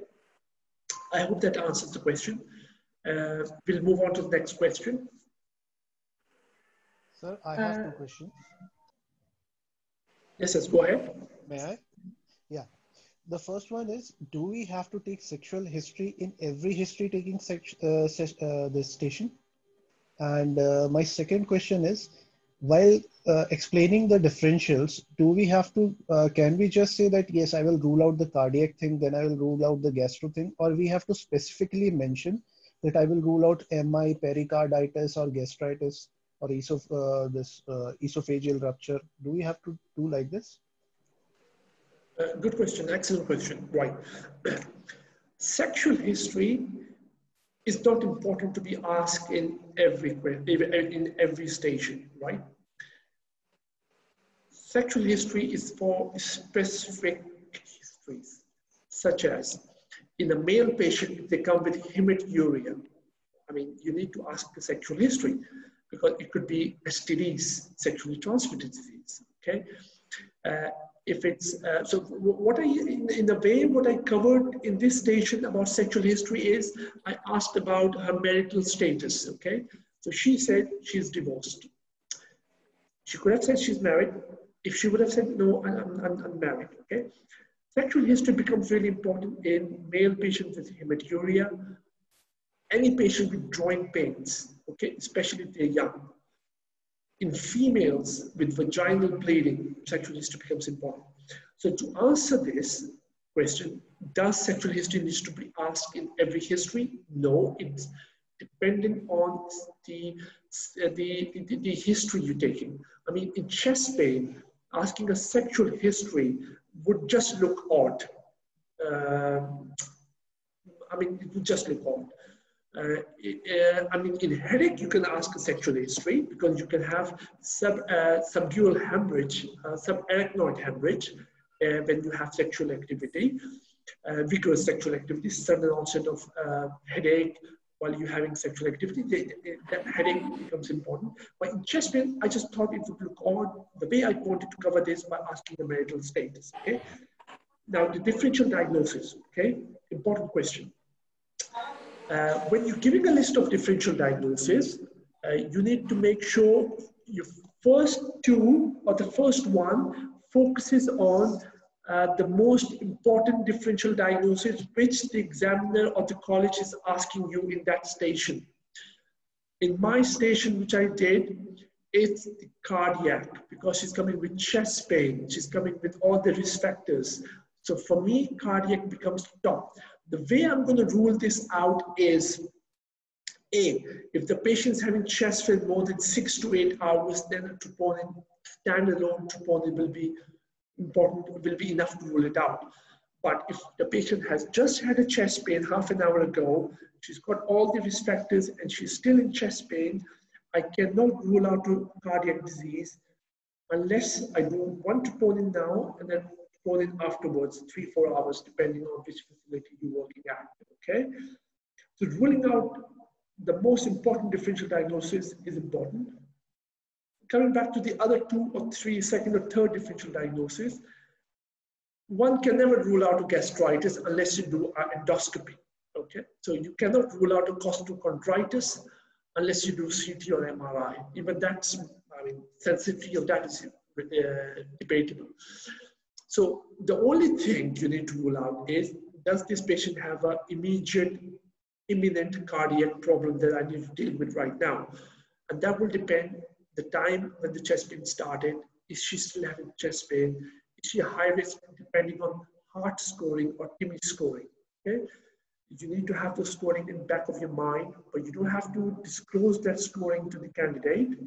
But you need to know that you're making those decisions based on certain risk stratifications, such as TIMI scoring or heart scoring.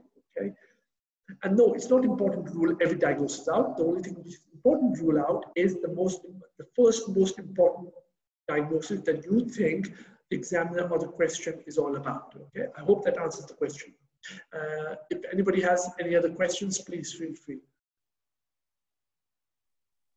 Dr. Mashhood, so Yes. as you said that we need to at least talk about initial 2 important, or I could say also life-threatening causes in the differential diagnosis. But as you said that we should talk about that I need to rule out cardiac cause. So I should not use the terminology like myocardial infarction or the acute coronary syndrome. Am I right? That's correct. Unless you have an ECG in front of you, which is the ST segment elevation, or you have an ECG in front of you, which the examiner just presents to you, which is ischemic, or it's mentioned in this scenario outside the station that this ECG is ischemic with new ECG changes, ST depressions, T wave, flip T waves, okay? Then it becomes ischemia. Then you have to explain to the patient, listen, your Mrs. Smith, your ECG doesn't look right. It has some changes, which makes me highly suspicious that you might be having a heart attack, okay? But in this case, I don't have any hard facts that this patient is suffering from imminent cardiac problems. I can rule them out, and you need to use your wording a bit subtle. I mean, if you say to the patient, I want to rule out a myocardial infarction or acute coronary syndrome, because the patient is a layman or general public, they might turn around and say, Dr. Qazi, what do you think by acute myocardial infarction? Then I might have to say, I'm sorry to say that, what I meant was, I want to rule out any heart problems. I mean, just in simple words, okay? But that will change if it's a teaching session and you have a schemic looking ECG and you have to teach the ECG to your junior doctor or a medical student. Then you can use your medical terminologies, acute chest coronary syndrome, ST depression, and STEMI, and all those things. But I prefer not to use medical terminologies in front of communication stations, in front of a patient, okay? Any other questions before we move on to the other? Yes, Dr. Mashhood, I have a question about painkillers. Do we have to mention which kind of painkiller we want the patient, we want the nurse to give to the patient, or we can just say painkiller? Not necessarily. What you can do is, you can say to the patient, Mrs. Smith, I'm really sorry to hear you're complaining of chest pain. Have you taken any painkillers up to now? She might have said, yes, I've just taken paracetamol 2 hours ago. Then you might say, would you like some more painkillers? I can give you some different painkillers. It's absolutely not necessary to name the specific painkillers in the communication station. You might have to name the painkillers in the resuscitation station or the name of the medications in the resuscitation examination scenario, but certainly not in communication stations where your focus is just to give some analgesia to the patient so as to make them a bit more comfortable. It's certainly not necessary. No, I wouldn't name specific pain, but what I can just ask is, have you taken any painkillers? If not, I will be more than happy to provide you with the painkillers, okay? I hope Thank you that very answers much for that. No. Yes, definitely. I have a question about chaperone. So if a female doctor is going to examine a male patient and she is offering a chaperone, what has to be the gender of the chaperone? Okay, sorry. The patient is male and the doctor is female. Yes. Okay, good question. If the patient, if the doctor, patient is male and the female patient, okay, good. So I would go for a male chaperone, okay? Just because the patient will be more comfortable, the same gender of what the patient is. If you look at me, if a female doctor comes and examines me, I would rather have a male standing next to me as a chaperone than another female standing next to me, just me. So I'm just putting myself in patient's place. So I would prefer a same gender chaperone. Doctor's gender doesn't matter. I think the patient's gender matters a lot. Okay. Any other questions? Sir, I have a question. Like for all the scoring system, like we have to see the mini mental state or the TIMI score. So do we have to calculate that in our mind, or we need to tell the scores and everything to the patient as well? Or no, we need to do it in our heads, in our own heads? Oh, good. Excellent practical question. Now, if it's a communication station, just like I did now, chest pain, you are calculating the TIMI and the heart score in your mind. You don't have to tell the patient, certainly not tell the patient, because they will get confused.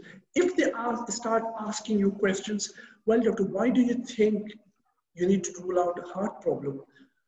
Then you can say, well, Mrs. Smith, in emergency medicine, we use certain scoring systems, such as the heart score. And based on that scoring system, you are in the moderate category or severe category. Hence, I will have to rule out a cardiac heart problems.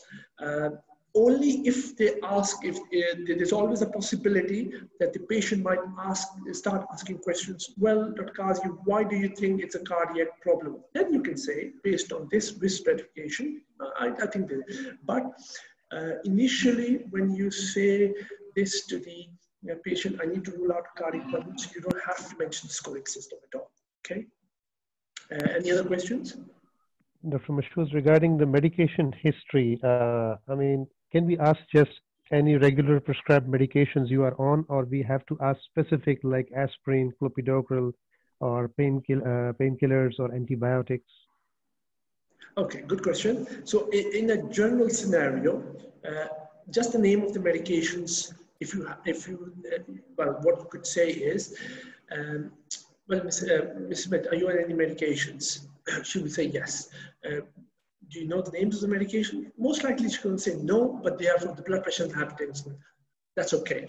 But in specific histories, such as, GI bleeding, hemoptysis, hematemesis, PR bleeding, petechial rashes, meningitis, you will have to ask, are you on any specific blood thinning medications, such as aspirin, clopidogrel, warfarin, dabigatran, or do you know the name of the medication you are? So that would be a bit more history specific when you ask probing into the medication names.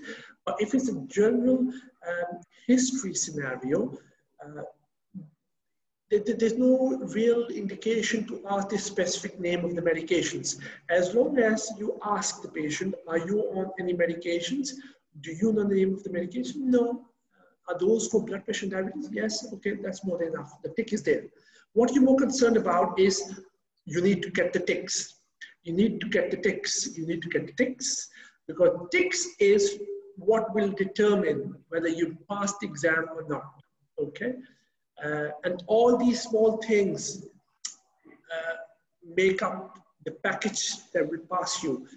Not one single thing will make you pass this exam. Even if you've done the best checklist in the world, but you don't have the mannerism, you're not soft-spoken, you haven't asked the concerns, you haven't made the patient comfortable, but you have ticked all the checklists.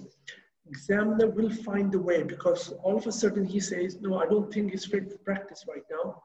He might have to come back and do this exam again. So it's small things combined together to get you success. Okay? I hope that answers the questions. What we'll do is, if you have no further questions, we can go on to the next scenario. which we're going to make it a bit shorter because I know you guys, most of you have just taken 2 hours off for this session because we mentioned it's just 2 hours. So we need to make sure we get everything done in these 2 hours. Obviously, once OSCE is like a Pandora box, right? And you can well imagine we're just doing one basic history and we have so many questions to ask. But those are important questions. None of the questions which are asked today is irrelevant. Those are all important questions. And I'm sure that tens and hundreds of other questions you guys have for this chest pain important simple history scenario that you want to ask. Be a bit limited for the time. Hopefully, I'm hoping we're going to do a few more sessions like this. So by the time you are starting to prepare for your exam, some people want to do it in January, some people in March, June. That's okay. But what you want to do is you know what's required from you. Now it's absolutely fine to have to go and speak to different examiners or people who do OSCE scenarios. It's absolutely fine. What that will do is that will give you flavor how different people do their OSCEs. Then you can sit down and say, oh, Dr. Qazi did this, he mentioned this, I like this point. But Dr. X did this, I like this point. And Dr. Y did this, I like this point. So at the end, you combine all the good points. But what you don't want to do is mix all the points together, and in the end, the dish gets spoiled. I mean, too many cooks spoil the dish, okay?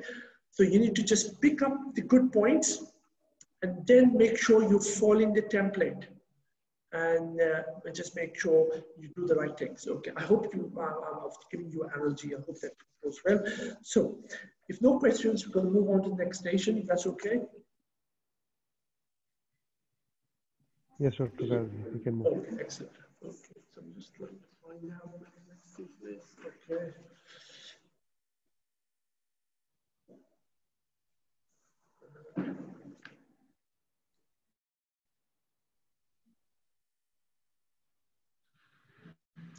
Okay, I'm just going to read out the scenario. You are the team leader. The scenario I've already discussed briefly. You are the team leader in the cardiac arrest when a 70-year-old male patient was brought to the emergency department after sustaining a pre-hospital cardiac arrest following a complaint of central crushing chest pain. Patient had a previous history of myocardial infarction and hypertension. Paramedics started CPR, which was continued in the emergency department. Patient has unfortunately passed away. Please discuss this case with the daughter who has just arrived. So 10 seconds. I've read this. I'm thinking, oh, this is a Breaking Bad news station. All right, so template comes in front of me. All right, okay. I'm going to read again for 10 seconds and make sure I pick up the finite details. So this is a 70-year-old patient. Name of the patient is not given. Important. Most of the time, it might be given. This scenario is not given. He sustained cardiac arrest pre-hospital. Okay, he's got risk factors, myocardial infarction, hypertension. Okay, so he's already. I think most likely he had a cardiac arrest. Okay, because of primary cardiac problems. This is what I need to tell the doctor. Okay, excellent. I've got it. Just waiting for the bell to ring. Then I'm going. Okay.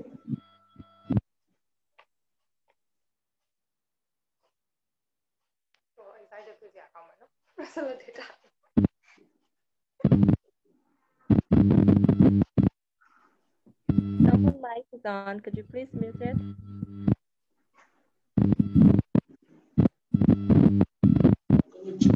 I'm going to mute you, mute everyone so they can listen to me, and I'm going to set my clock. Okay, the timer, so we know exactly how much time. Okay.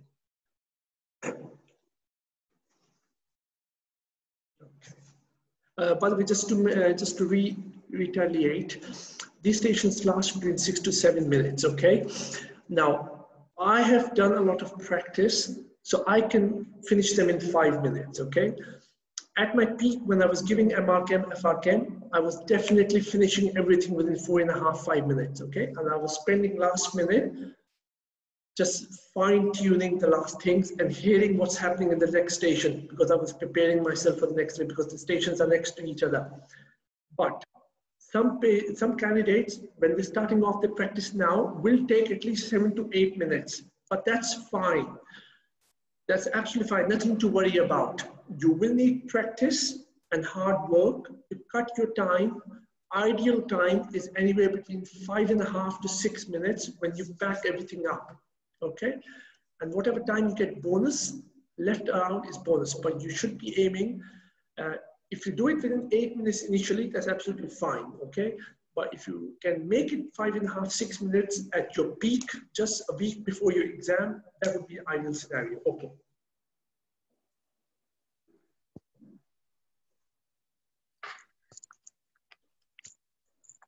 Hello there, my name is Dr. Mashhood, one of the emergency medicine registrars.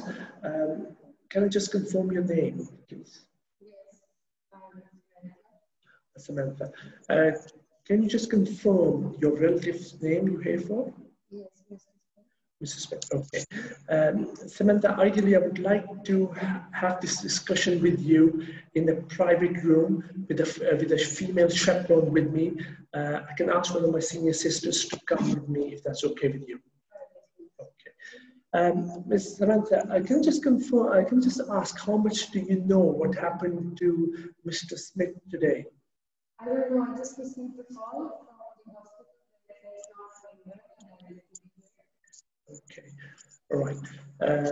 Is there anything else you know what happened to Mr. Smith today? No.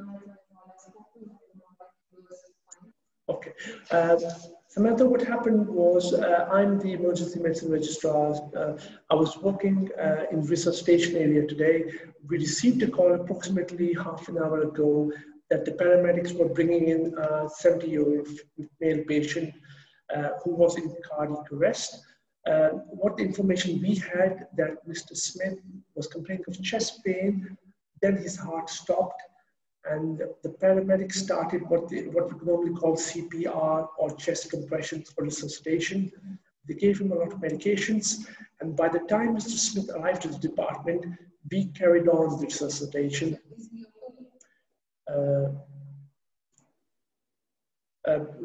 Ms. Samantha, what I was trying to say is, once we carried on the resuscitation, we gave him a lot of medications, but unfortunately,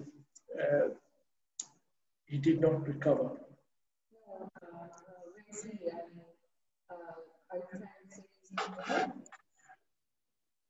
Ms. Smith, I'm really sorry to say, but Samantha, I'm really sorry to say, but Mr. Smith has passed away.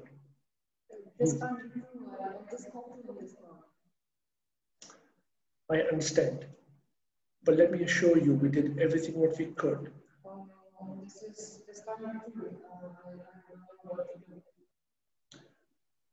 I just want to see her. Sure. Before we take you to see Mr. Smith, is there anybody else you would like us to call, or would you like anybody else to be here? Any relatives? I don't know. This is I don't know what's the problem. This is all second. Maybe we can call him. I don't know. I do understand, Ms. Smith, Samantha, that this has all information all come all of a sudden. I'm really sorry about this. But if you want, we can ring Harry up and we can give him a call, and then we can discuss further on if you have any questions. Sure. What we'll do is, Samantha, we're going to clean things up, and we're going to take Mr. Smith to a private room where we will get you there so you can spend some private time with Mr. Smith. Is that okay? Sure. Sure. I'll just go ahead and speak to the nurses. Before we do that, can I just ask a couple more questions if that's okay with you? Can I just ask, was Mr. Smith a religious person? Okay. The reason I was asking was because the hospital has priests available. So if you want, you can get the priest around and he can do the last rituals. Sure, no, I understand. And did Mr. Smith ever mention about organ donation? No. Sure. What I'll do is I'll just give you a leaflet which has information about organ donation. You can read over it when you have time, or you can discuss with your family and get back to us. I'm on the shift till 8 o'clock in the evening, and the other senior nurses are also available. If you have any questions, or if any relative comes and they have any questions, please feel free to contact us and we will answer all the questions.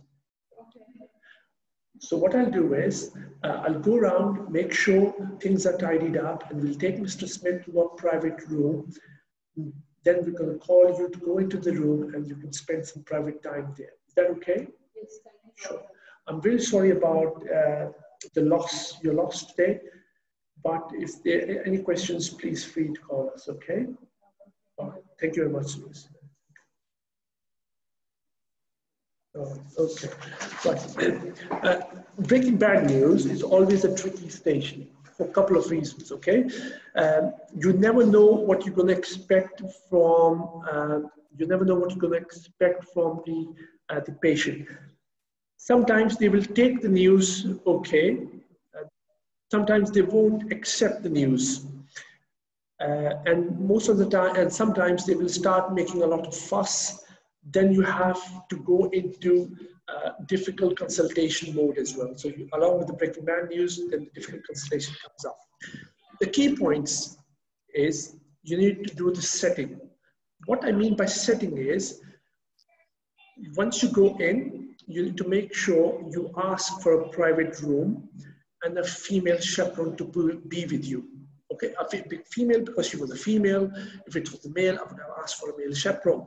Ideally, it could be one of the team members which was involved in the cardiac arrest. It could be a senior sister or any of the ED sisters or nurses who were there. So setting the scene right is the right term to use. It should be privacy and there should be a chaperone. Some candidates prefer that I would like to switch off my bleep so that I don't take any calls and the nursing staff know where I am if there is any emergency. So you can add on the bleep if you think that's appropriate.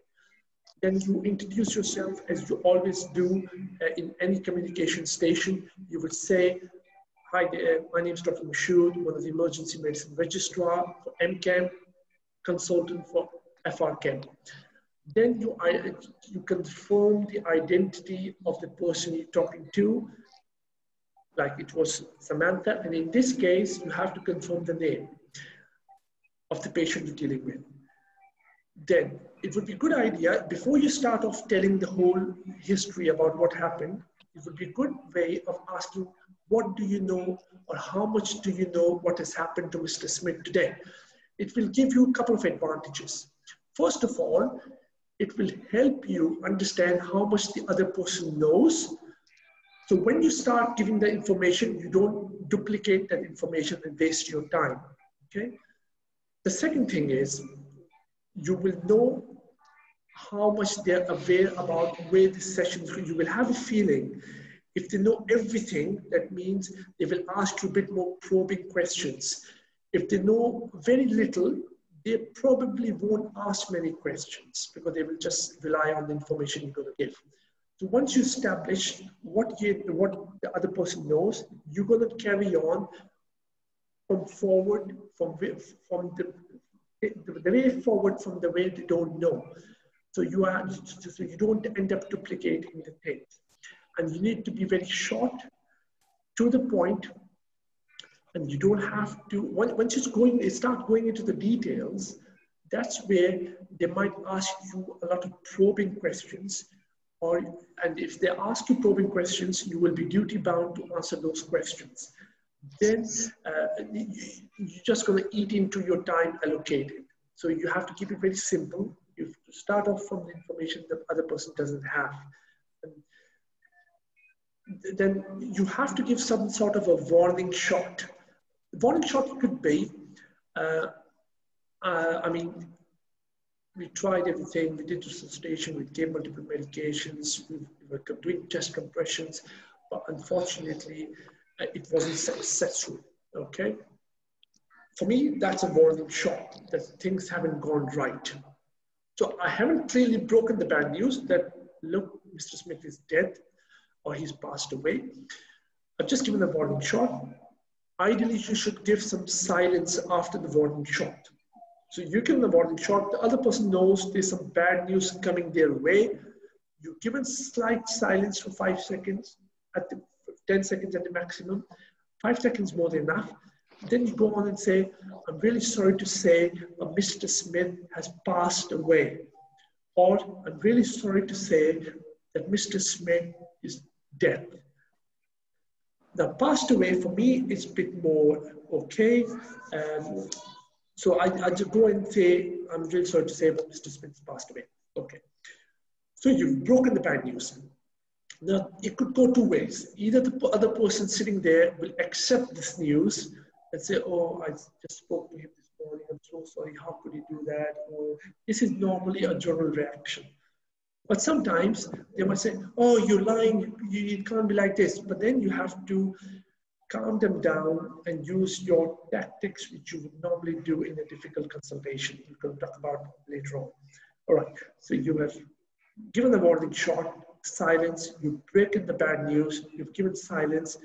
Then comes the stage when you offer support to the person.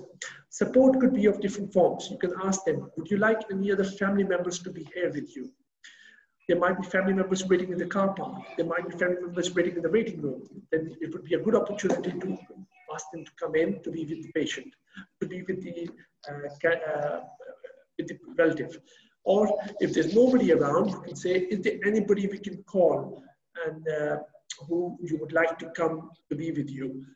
You would say, oh, you can call them, you can offer them, okay, that's no problem. What we'll do is we will call them and we will ask them to come to the hospital. That's okay with you. So you've offered some support to her. You've also offered the support that I'm here in the shift till 8 p.m., for example, and the nurse is here till the shift till 8 p.m. If you have any questions or concerns, or if any relative comes, if they have any questions or concerns, they can come and speak to me or the nurse, and we'll be more than willing to answer all the questions and concerns, okay? This is offering support.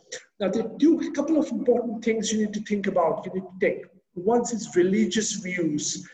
It wouldn't be wrong just to ask, can I just ask if Mr. Smith was a religious person? The reason I'm asking is, if it's a Christian person, there's a priest around the hospital. If it's a Muslim, there's an imam available in the hospital who can do the last blessings they want. But if they're not a religious person, that's okay. You just leave it there and you carry on. The next important question is organ donation.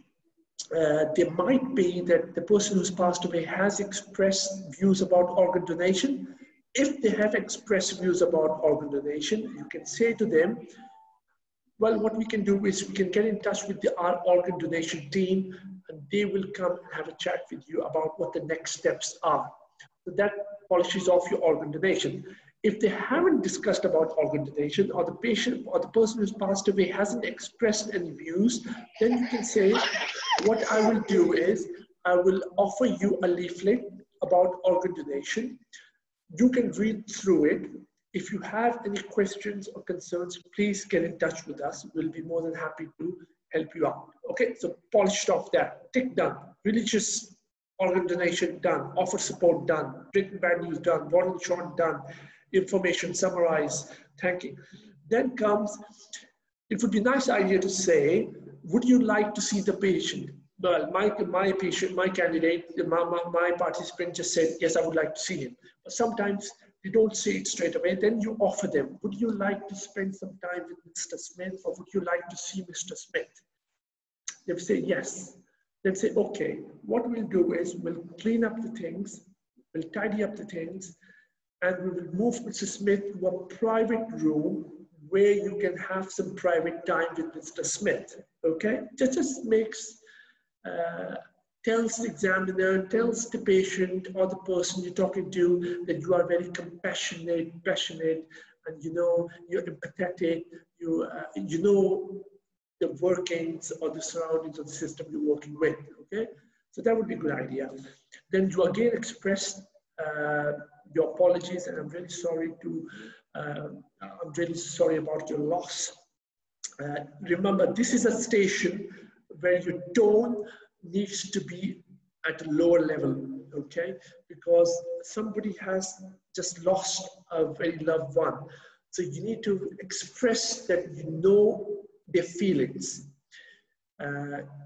It's just human nature. If you, in also real life, if you're, God forbid, if your relative or friends pass away, you talk to them in a very polite manner. You talk to them softly. Same scenario over here. You will talk to them very softly but clearly.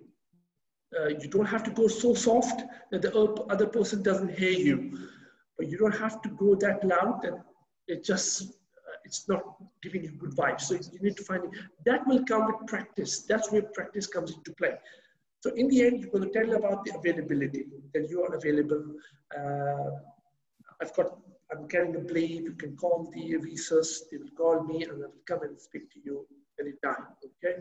In the end, then the answer I would like to do, okay? So that's the end of the Breaking Bad news. Now there will be questions and let's take questions and do one by one, okay? First question, if anybody has questions. Hello, sir. Dr. Mackenzie here. For the use of the word passed away, can you use that on the exam or no? The second question is, I believe you asked for the relative early on. Is the relative permitted to be a chaperone or no? Sorry, Dr. Mackenzie, I didn't catch your first question.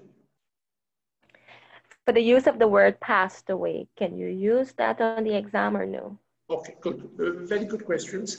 So you can use, it's better to use the phrase, Mr. Smith has died, because that will leave no confusion as to patient is no more.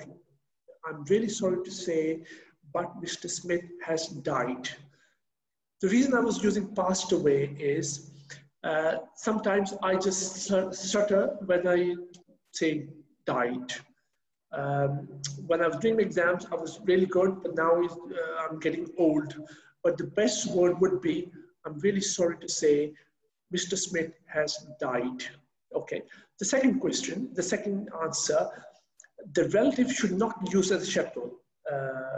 Chaperone should be somebody who has witnessed, in this Breaking Bad news scenario, somebody who has witnessed what has happened and ideally should be from a medical fraternity. Could be a nurse, could be a junior doctor, could be a doctor from other specialty, somebody who's involved in this case, okay, who can be there to answer any difficult questions. I'm talking about real life. You can answer any difficult questions if it does arise. But it would be good practice to have a medical person as a chaperone, but not a relative, and use the word, unfortunately, Mr. Smith has died, as opposed to passed away. I should not have used passed away, but you're right to correct, it should be died. They should leave no confusion to the person you're talking to that there's hope, there's a chance, patient's died, full stop, okay? I hope that answers. Can we have the next questions? Dr. Mashhood, if we get the other scenario, like if the patient comes with the intracranial bleed and the GCS is 3, so how can we, or what statement can we use that the patient is going to die? Good question. Can I just take your name, please? My name, Dr. Mashhood? Yes, yes, please. I'm Dr. Baloch. Thank you, Dr. Baloch.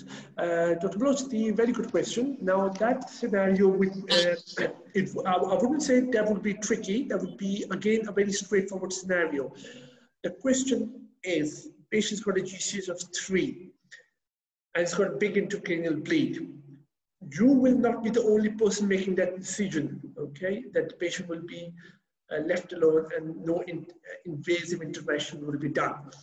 I hope you will be discussing this case with your surgery, who has seen the CT scan images, and they say, in their expert opinion, the bleed is so catastrophic that it's not life saving. Okay, so you will mention it to the relative that you have discussed the CT scan findings with the neurosurgeons who are the experts in the bleeding in the brain, and in their expert opinion, the bleed is so catastrophic that the chances of survival are minimal, okay? Right. In this case, GCS3, I hope you will also discuss with critical care and ICU.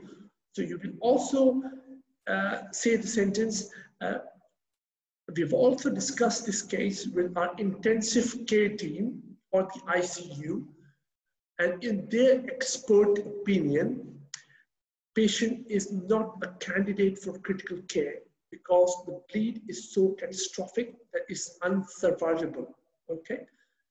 So what you've done is you've taken the onus from you that I'm not the one making that decision.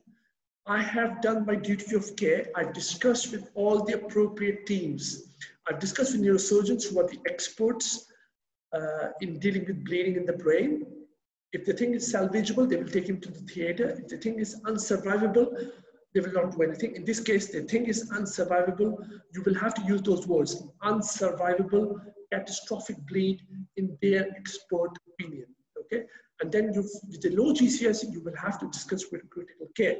And in their expert opinion, this patient is not a candidate for ICU because he will not survive ICU stay because of this unsurvivable intracranial bleed. So what you're going to do is you're going to not do any invasive procedures. We will make sure Mr. Smith is comfortable. We will keep him comfortable. We will get a palliative team around and we will make sure he's in pain-free and he passes away comfortably.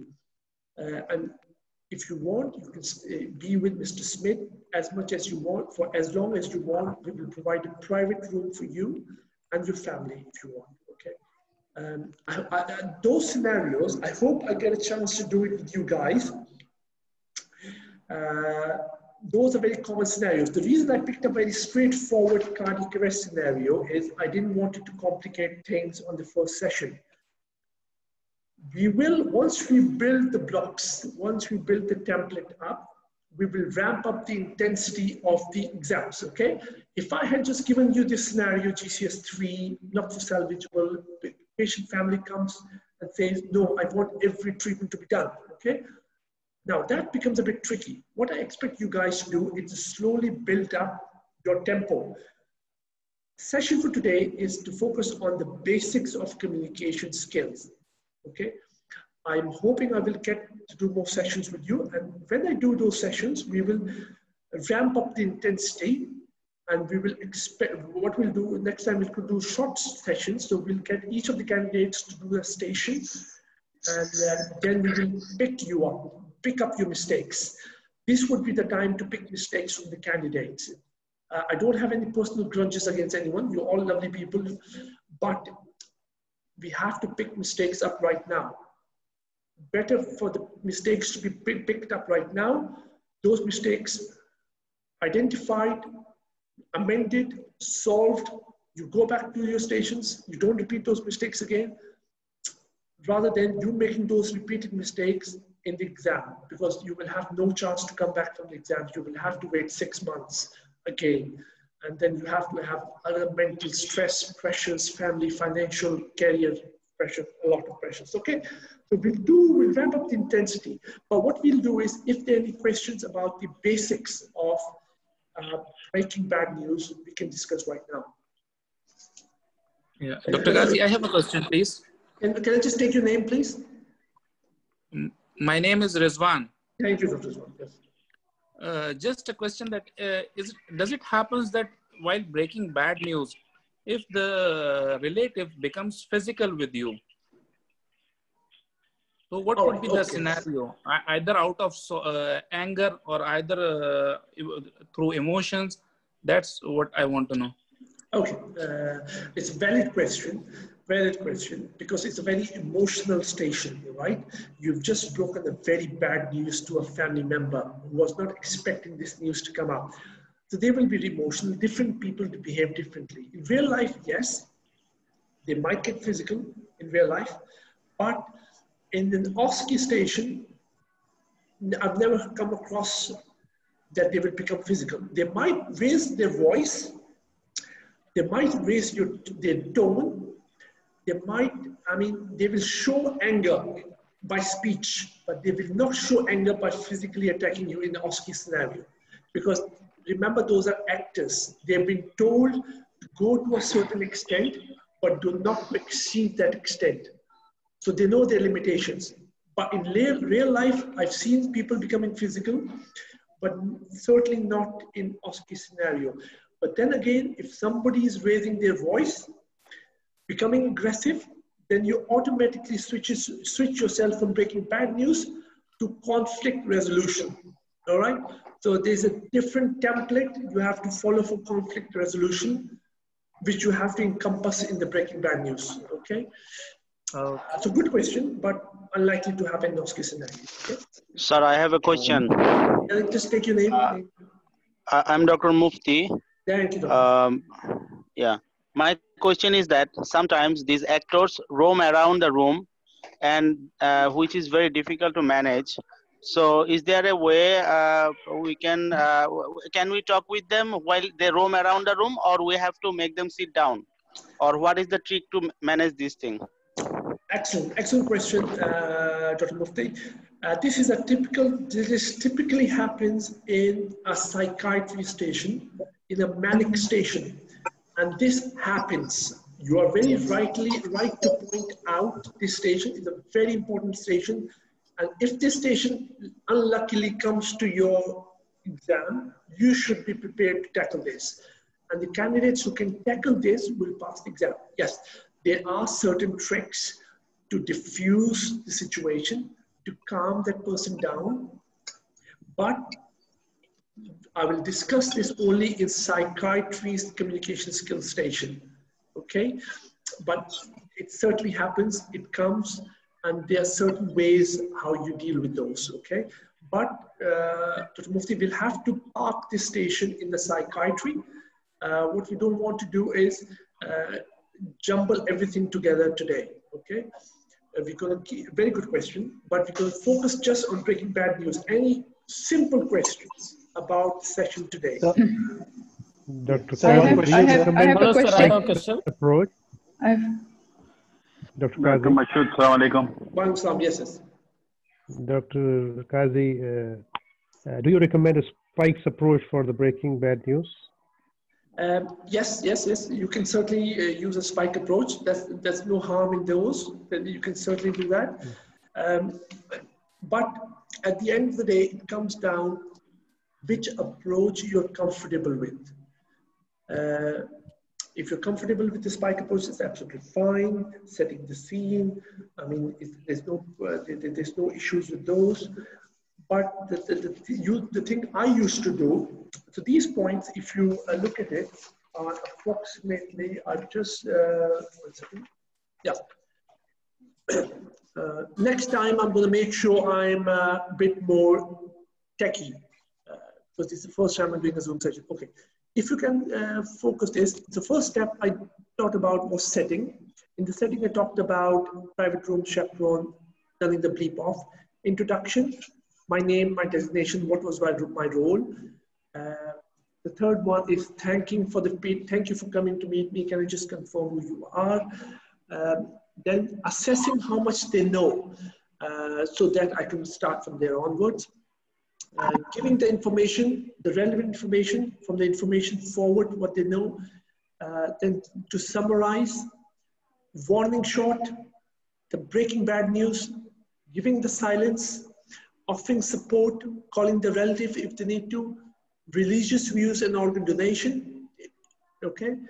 Keeping patient comfortable and giving you privacy to see the patient, and availability, I'm available, okay? So these are, I say it's 13, but actually it's 15 in total, okay? So once you follow this pattern, you've already ticked 15 ticks. The rest of the 5 to 6 ticks will depend on the situation what you're faced with. This was a pretty straightforward case, right? Like I think, Assalamu alaikum, Dr. Masood. Yes, please, yes. Yeah, this is Dr. Ghulam Rasool with you from Oman. Thank you very much for giving us a very good orientation about the OSCE exam. I have one question about that OSCE. Sorry. Sorry, Hello. Yes, yes, Dr. Ghulam, go ahead. Yeah, Dr. Mashhood, actually, I have the question regarding the breaking bad news. Outside on the door, there is always the pie chart about the what I have to go and discuss with the inside relative of the mismatch, whatever is inside. So do I have to go and request for the notes of the regarding the patient condition from the examiner is sitting there? Or I have to just focus whatever I have read from the outside? Good question, good question. Okay, just one second. All right, good question, Dr. Ghulam. If there is a case, such as the case which we just talked about, is a complicated case, intracranial bleed, low GCS, neurosurgeons, ICU have been consulting. They might give you a big CT scan showing bleed. Generally, you shouldn't be able to request more notes. Generally, you shouldn't be able to request more notes. Whatever information you've been provided on that scenario, you should be able to get relevant information from there and then provide it to the relative, whoever is there. As a rule, in stations, you don't necessarily need to request extra notes. I've never come across any scenario where a candidate has to request extra notes, because what the college examiner wants you to do is digest the information they've given you. Mind you, these stations, they can have half a page information, right? So my information is only a quarter of a page. They might give you information up to here. Read that information within a minute. It would be really difficult. So that's where your reading skills come into play.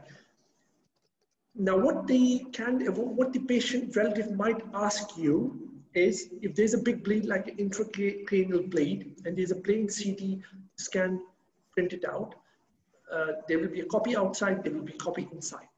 You can just request, would you like to see the CT scan? All right, then at that point, the examiner will pass on the CT scan copy to you. Then you can explain to the person, look, this is the brain. The bleed is all over the brain. There is no space for the brain left. It's all bleed. So that's why our experts in neurosurgery have suggested it's not for any treatment. So answering back to your question, there essentially is no need to request more notes. All the information you need will be present. I've never come across or heard across any need for requesting other questions. I will have to apologize because I haven't, I just realized there are 49 chats, 49 entries on the chat. I've not been able to look at the chat, so my apologies. I know some of you guys are putting questions in the chat, but I wasn't. Yes, I wanted to ask one question. I'm Shalini. So Dr. Qazi, how do we approach asking for organ donation in a breaking bad news, as the relative is extremely sad at that time? Oh, okay, good, excellent. So, so can I add to this question? Yes, please, yes. I wanted to add to this question. Suppose I ask him and the relative becomes very aggressive at that point of time. So how would we manage that? So okay. Both the questions, please. That's fine. Thank you for that. Okay, all right. So remember, these exams are based for NHS. In NHS, the organ donation is a very common theme and common topic. Most of the patients or relatives are very well aware in the British culture about organ donation. So for them to be asked about organ donation, it's almost a normal thing. They are, in a way, they are expecting you to ask them about organ donation because it's just such a common thing to happen in NHS hospitals. So it's not a question which is coming out of the blue. I know certain parts of the world, organ donation is very difficult to ask. Even if you ask, it seems like you're asking a very bad question. But in NHS practice, it's a normal question to ask about organ donation. If, for example, you've asked about organ donation, the patient haven't got a clue whether the relative who's passed away had any views about organ donation or not, that's fine. You can say to them, I will give you a leaflet which has information about organ donation. When you have time, you can read through the leaflet, and if you have any questions, please feel free to ask the organ donation team, and the contact details are given in the leaflet, or you can ask us, okay? If they have discussed organ donation, the person has passed away, then you simply say, okay, what we'll do is we'll get in touch with the organ donation team, and they will inform them about the relative who's died, and they will contact you. The other thing is, aggressive. If the person becomes aggressive, A, they wouldn't. B, if they do, then you just have to calm things down. The first thing about dealing with aggression, if after you've asked question, is to apologize. You could just say, you can just say, I'm sorry, Miss Samantha. I didn't want to make you upset. If organization, if you're not comfortable talking about organization, we're not going to talk about it anymore. Please accept. I'm really sorry that I've upset you. So you try to get out of that situation. If the person had become aggressive or offended by you asking organization, A, they wouldn't. If they do, then you apologize and just come out of the situation and go back to the trail you're following. Okay. All right. Okay. So, Hello. Hi, Doc. Yes. Yeah, this is Dr. Bominini from Bahamas. Doc, if suddenly, like, if you break the bad news, you said, like, patient, your father died. If the patient, like the person suddenly started to, like, become violent, like, because they couldn't able to understand and digest the situation. If they started to blame you, like, you guys didn't take care and you guys did kill my father, like, if they started to comment like that, how can we respond? Sure. Okay. So if, for example, if you were the person who was saying these things back to me, I would say, I can understand your feelings. I'm really sorry about your loss. But I wanted to reassure you that we did everything what we could. We had the whole resuscitation team involved. We had intensive care doctors, the medical doctors and emergency department doctors working together. So first thing is you apologize in these scenarios, right? So I apologize about your loss. I apologize you're feeling this way. But the thing would not be nice to say is, I know how you feel, because I don't know how you feel, because I haven't lost a loved one, you have lost a loved one. So what you can do is, I apologize about your loss. I'm really sorry about your loss. I'm sorry I upset you, but I want to reassure that we did everything what we could. And then you go a bit more into the detail that because it was a cardiac arrest, there were multiple teams which were involved. They were all working together. But unfortunately, we couldn't save him. Instead of saying that I couldn't save your relative, you can say there were multiple teams working together, and unfortunately, we couldn't save your relative or Mr. Smith, in spite of all the measures what we could. Okay. Right. What we do is, okay, one last question. Yeah, I'm Dr. from Saudi Arabia. How are you? Thank you, Dr. Mashhood. Really appreciate your work and your concerns, and really practical and tips you have told that will guide us to pass this exam, inshallah. Sure. Question is simply, if such a person who wastes a time, start crying and not listening, and in that scenario, can we offer something to that person to be calmed down, some like water juice or some painkiller, something like that? Yeah, excellent. Yes, certainly you can. If somebody starts crying, you need to give them time. You need to give them space. So you can give them 5 to 10 seconds to weep and cry. After that, I mean, remember, you can't give them the whole 6 minutes to cry, right? You have to intervene. So you give them 5, 10 seconds to cry out. Then you say, could I offer you some tissues? Okay. Then you offer them tissues. If they're still not settling, would you like us to get you a cup of tea or coffee, which is absolutely fine to say, because that becomes a human-to-human contact. That becomes you're really caring of the person you're talking to. That's a very good idea to offer them coffee, tea, tissues, and give them some space and time so they can vent out their frustration, emotions, and things like that. Okay. Right, what we'll do, guys, is we have, I've really enjoyed the session today. We had, at one point, we had 96 participants, which is, my aim was just to start off with 10, so we could have more one-to-one meeting, but it turned out we ended up having 96. Because I was using a basic Zoom version, I could only give 100 forms. So for 96 people to turn up from 100 forms is a very good attendance rate, I think 96%. So well done to you all. I've really enjoyed talking to you guys because you are very highly intellectual guys. All the questions which you have asked are asked, all the participants who have asked those questions are very sensible. There's not been a single question which has been out of the line. You guys have very well behaved, considering at one point we had 96 people. You have maintained the rules which are set out, that you mute and then when the question comes up. So I have to give them full marks to you guys, which we don't get to do in live sessions, because in live sessions everybody wants to ask questions and interact, which is fine. What we'll do is so we focused on the basics of OSCE, the communication skills. What we want to do is build on this in the future sessions, okay? You have to do your basic OSCE reading from any book you want. Any template you want to follow, just follow. What we'll do, we'll fine tune as we're doing different sessions. Like we'll have to focus on separate 3-4 sessions for history.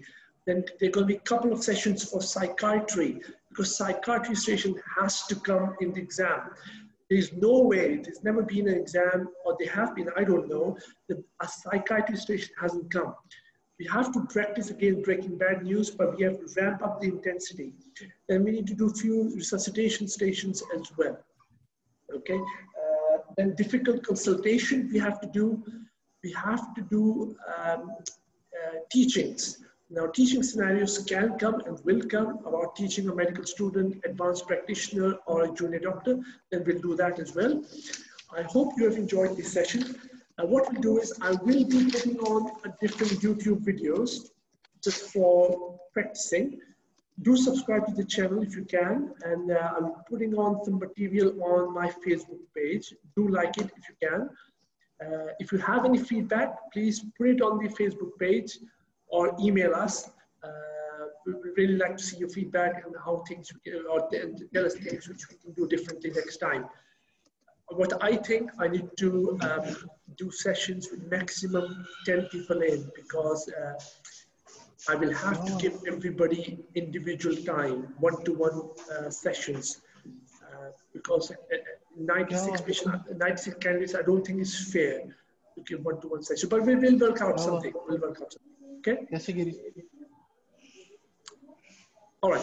Thank you very much, guys. Thank you, Dr. Qazi. Thank you so much. Thank you very much. Thank you so much. Thank you so much. Thank you, Dr. Qazi. Thank you very much. Thank you, Qazi. Thank you. Thank you, Dr. Qazi. Thank you, Dr. Mashhood. Thank you. Thank you, Dr. Qazi. Thank you so much. Thank you. Thanks, man. Thank you. Thank you, Dr. Qazi. Take care.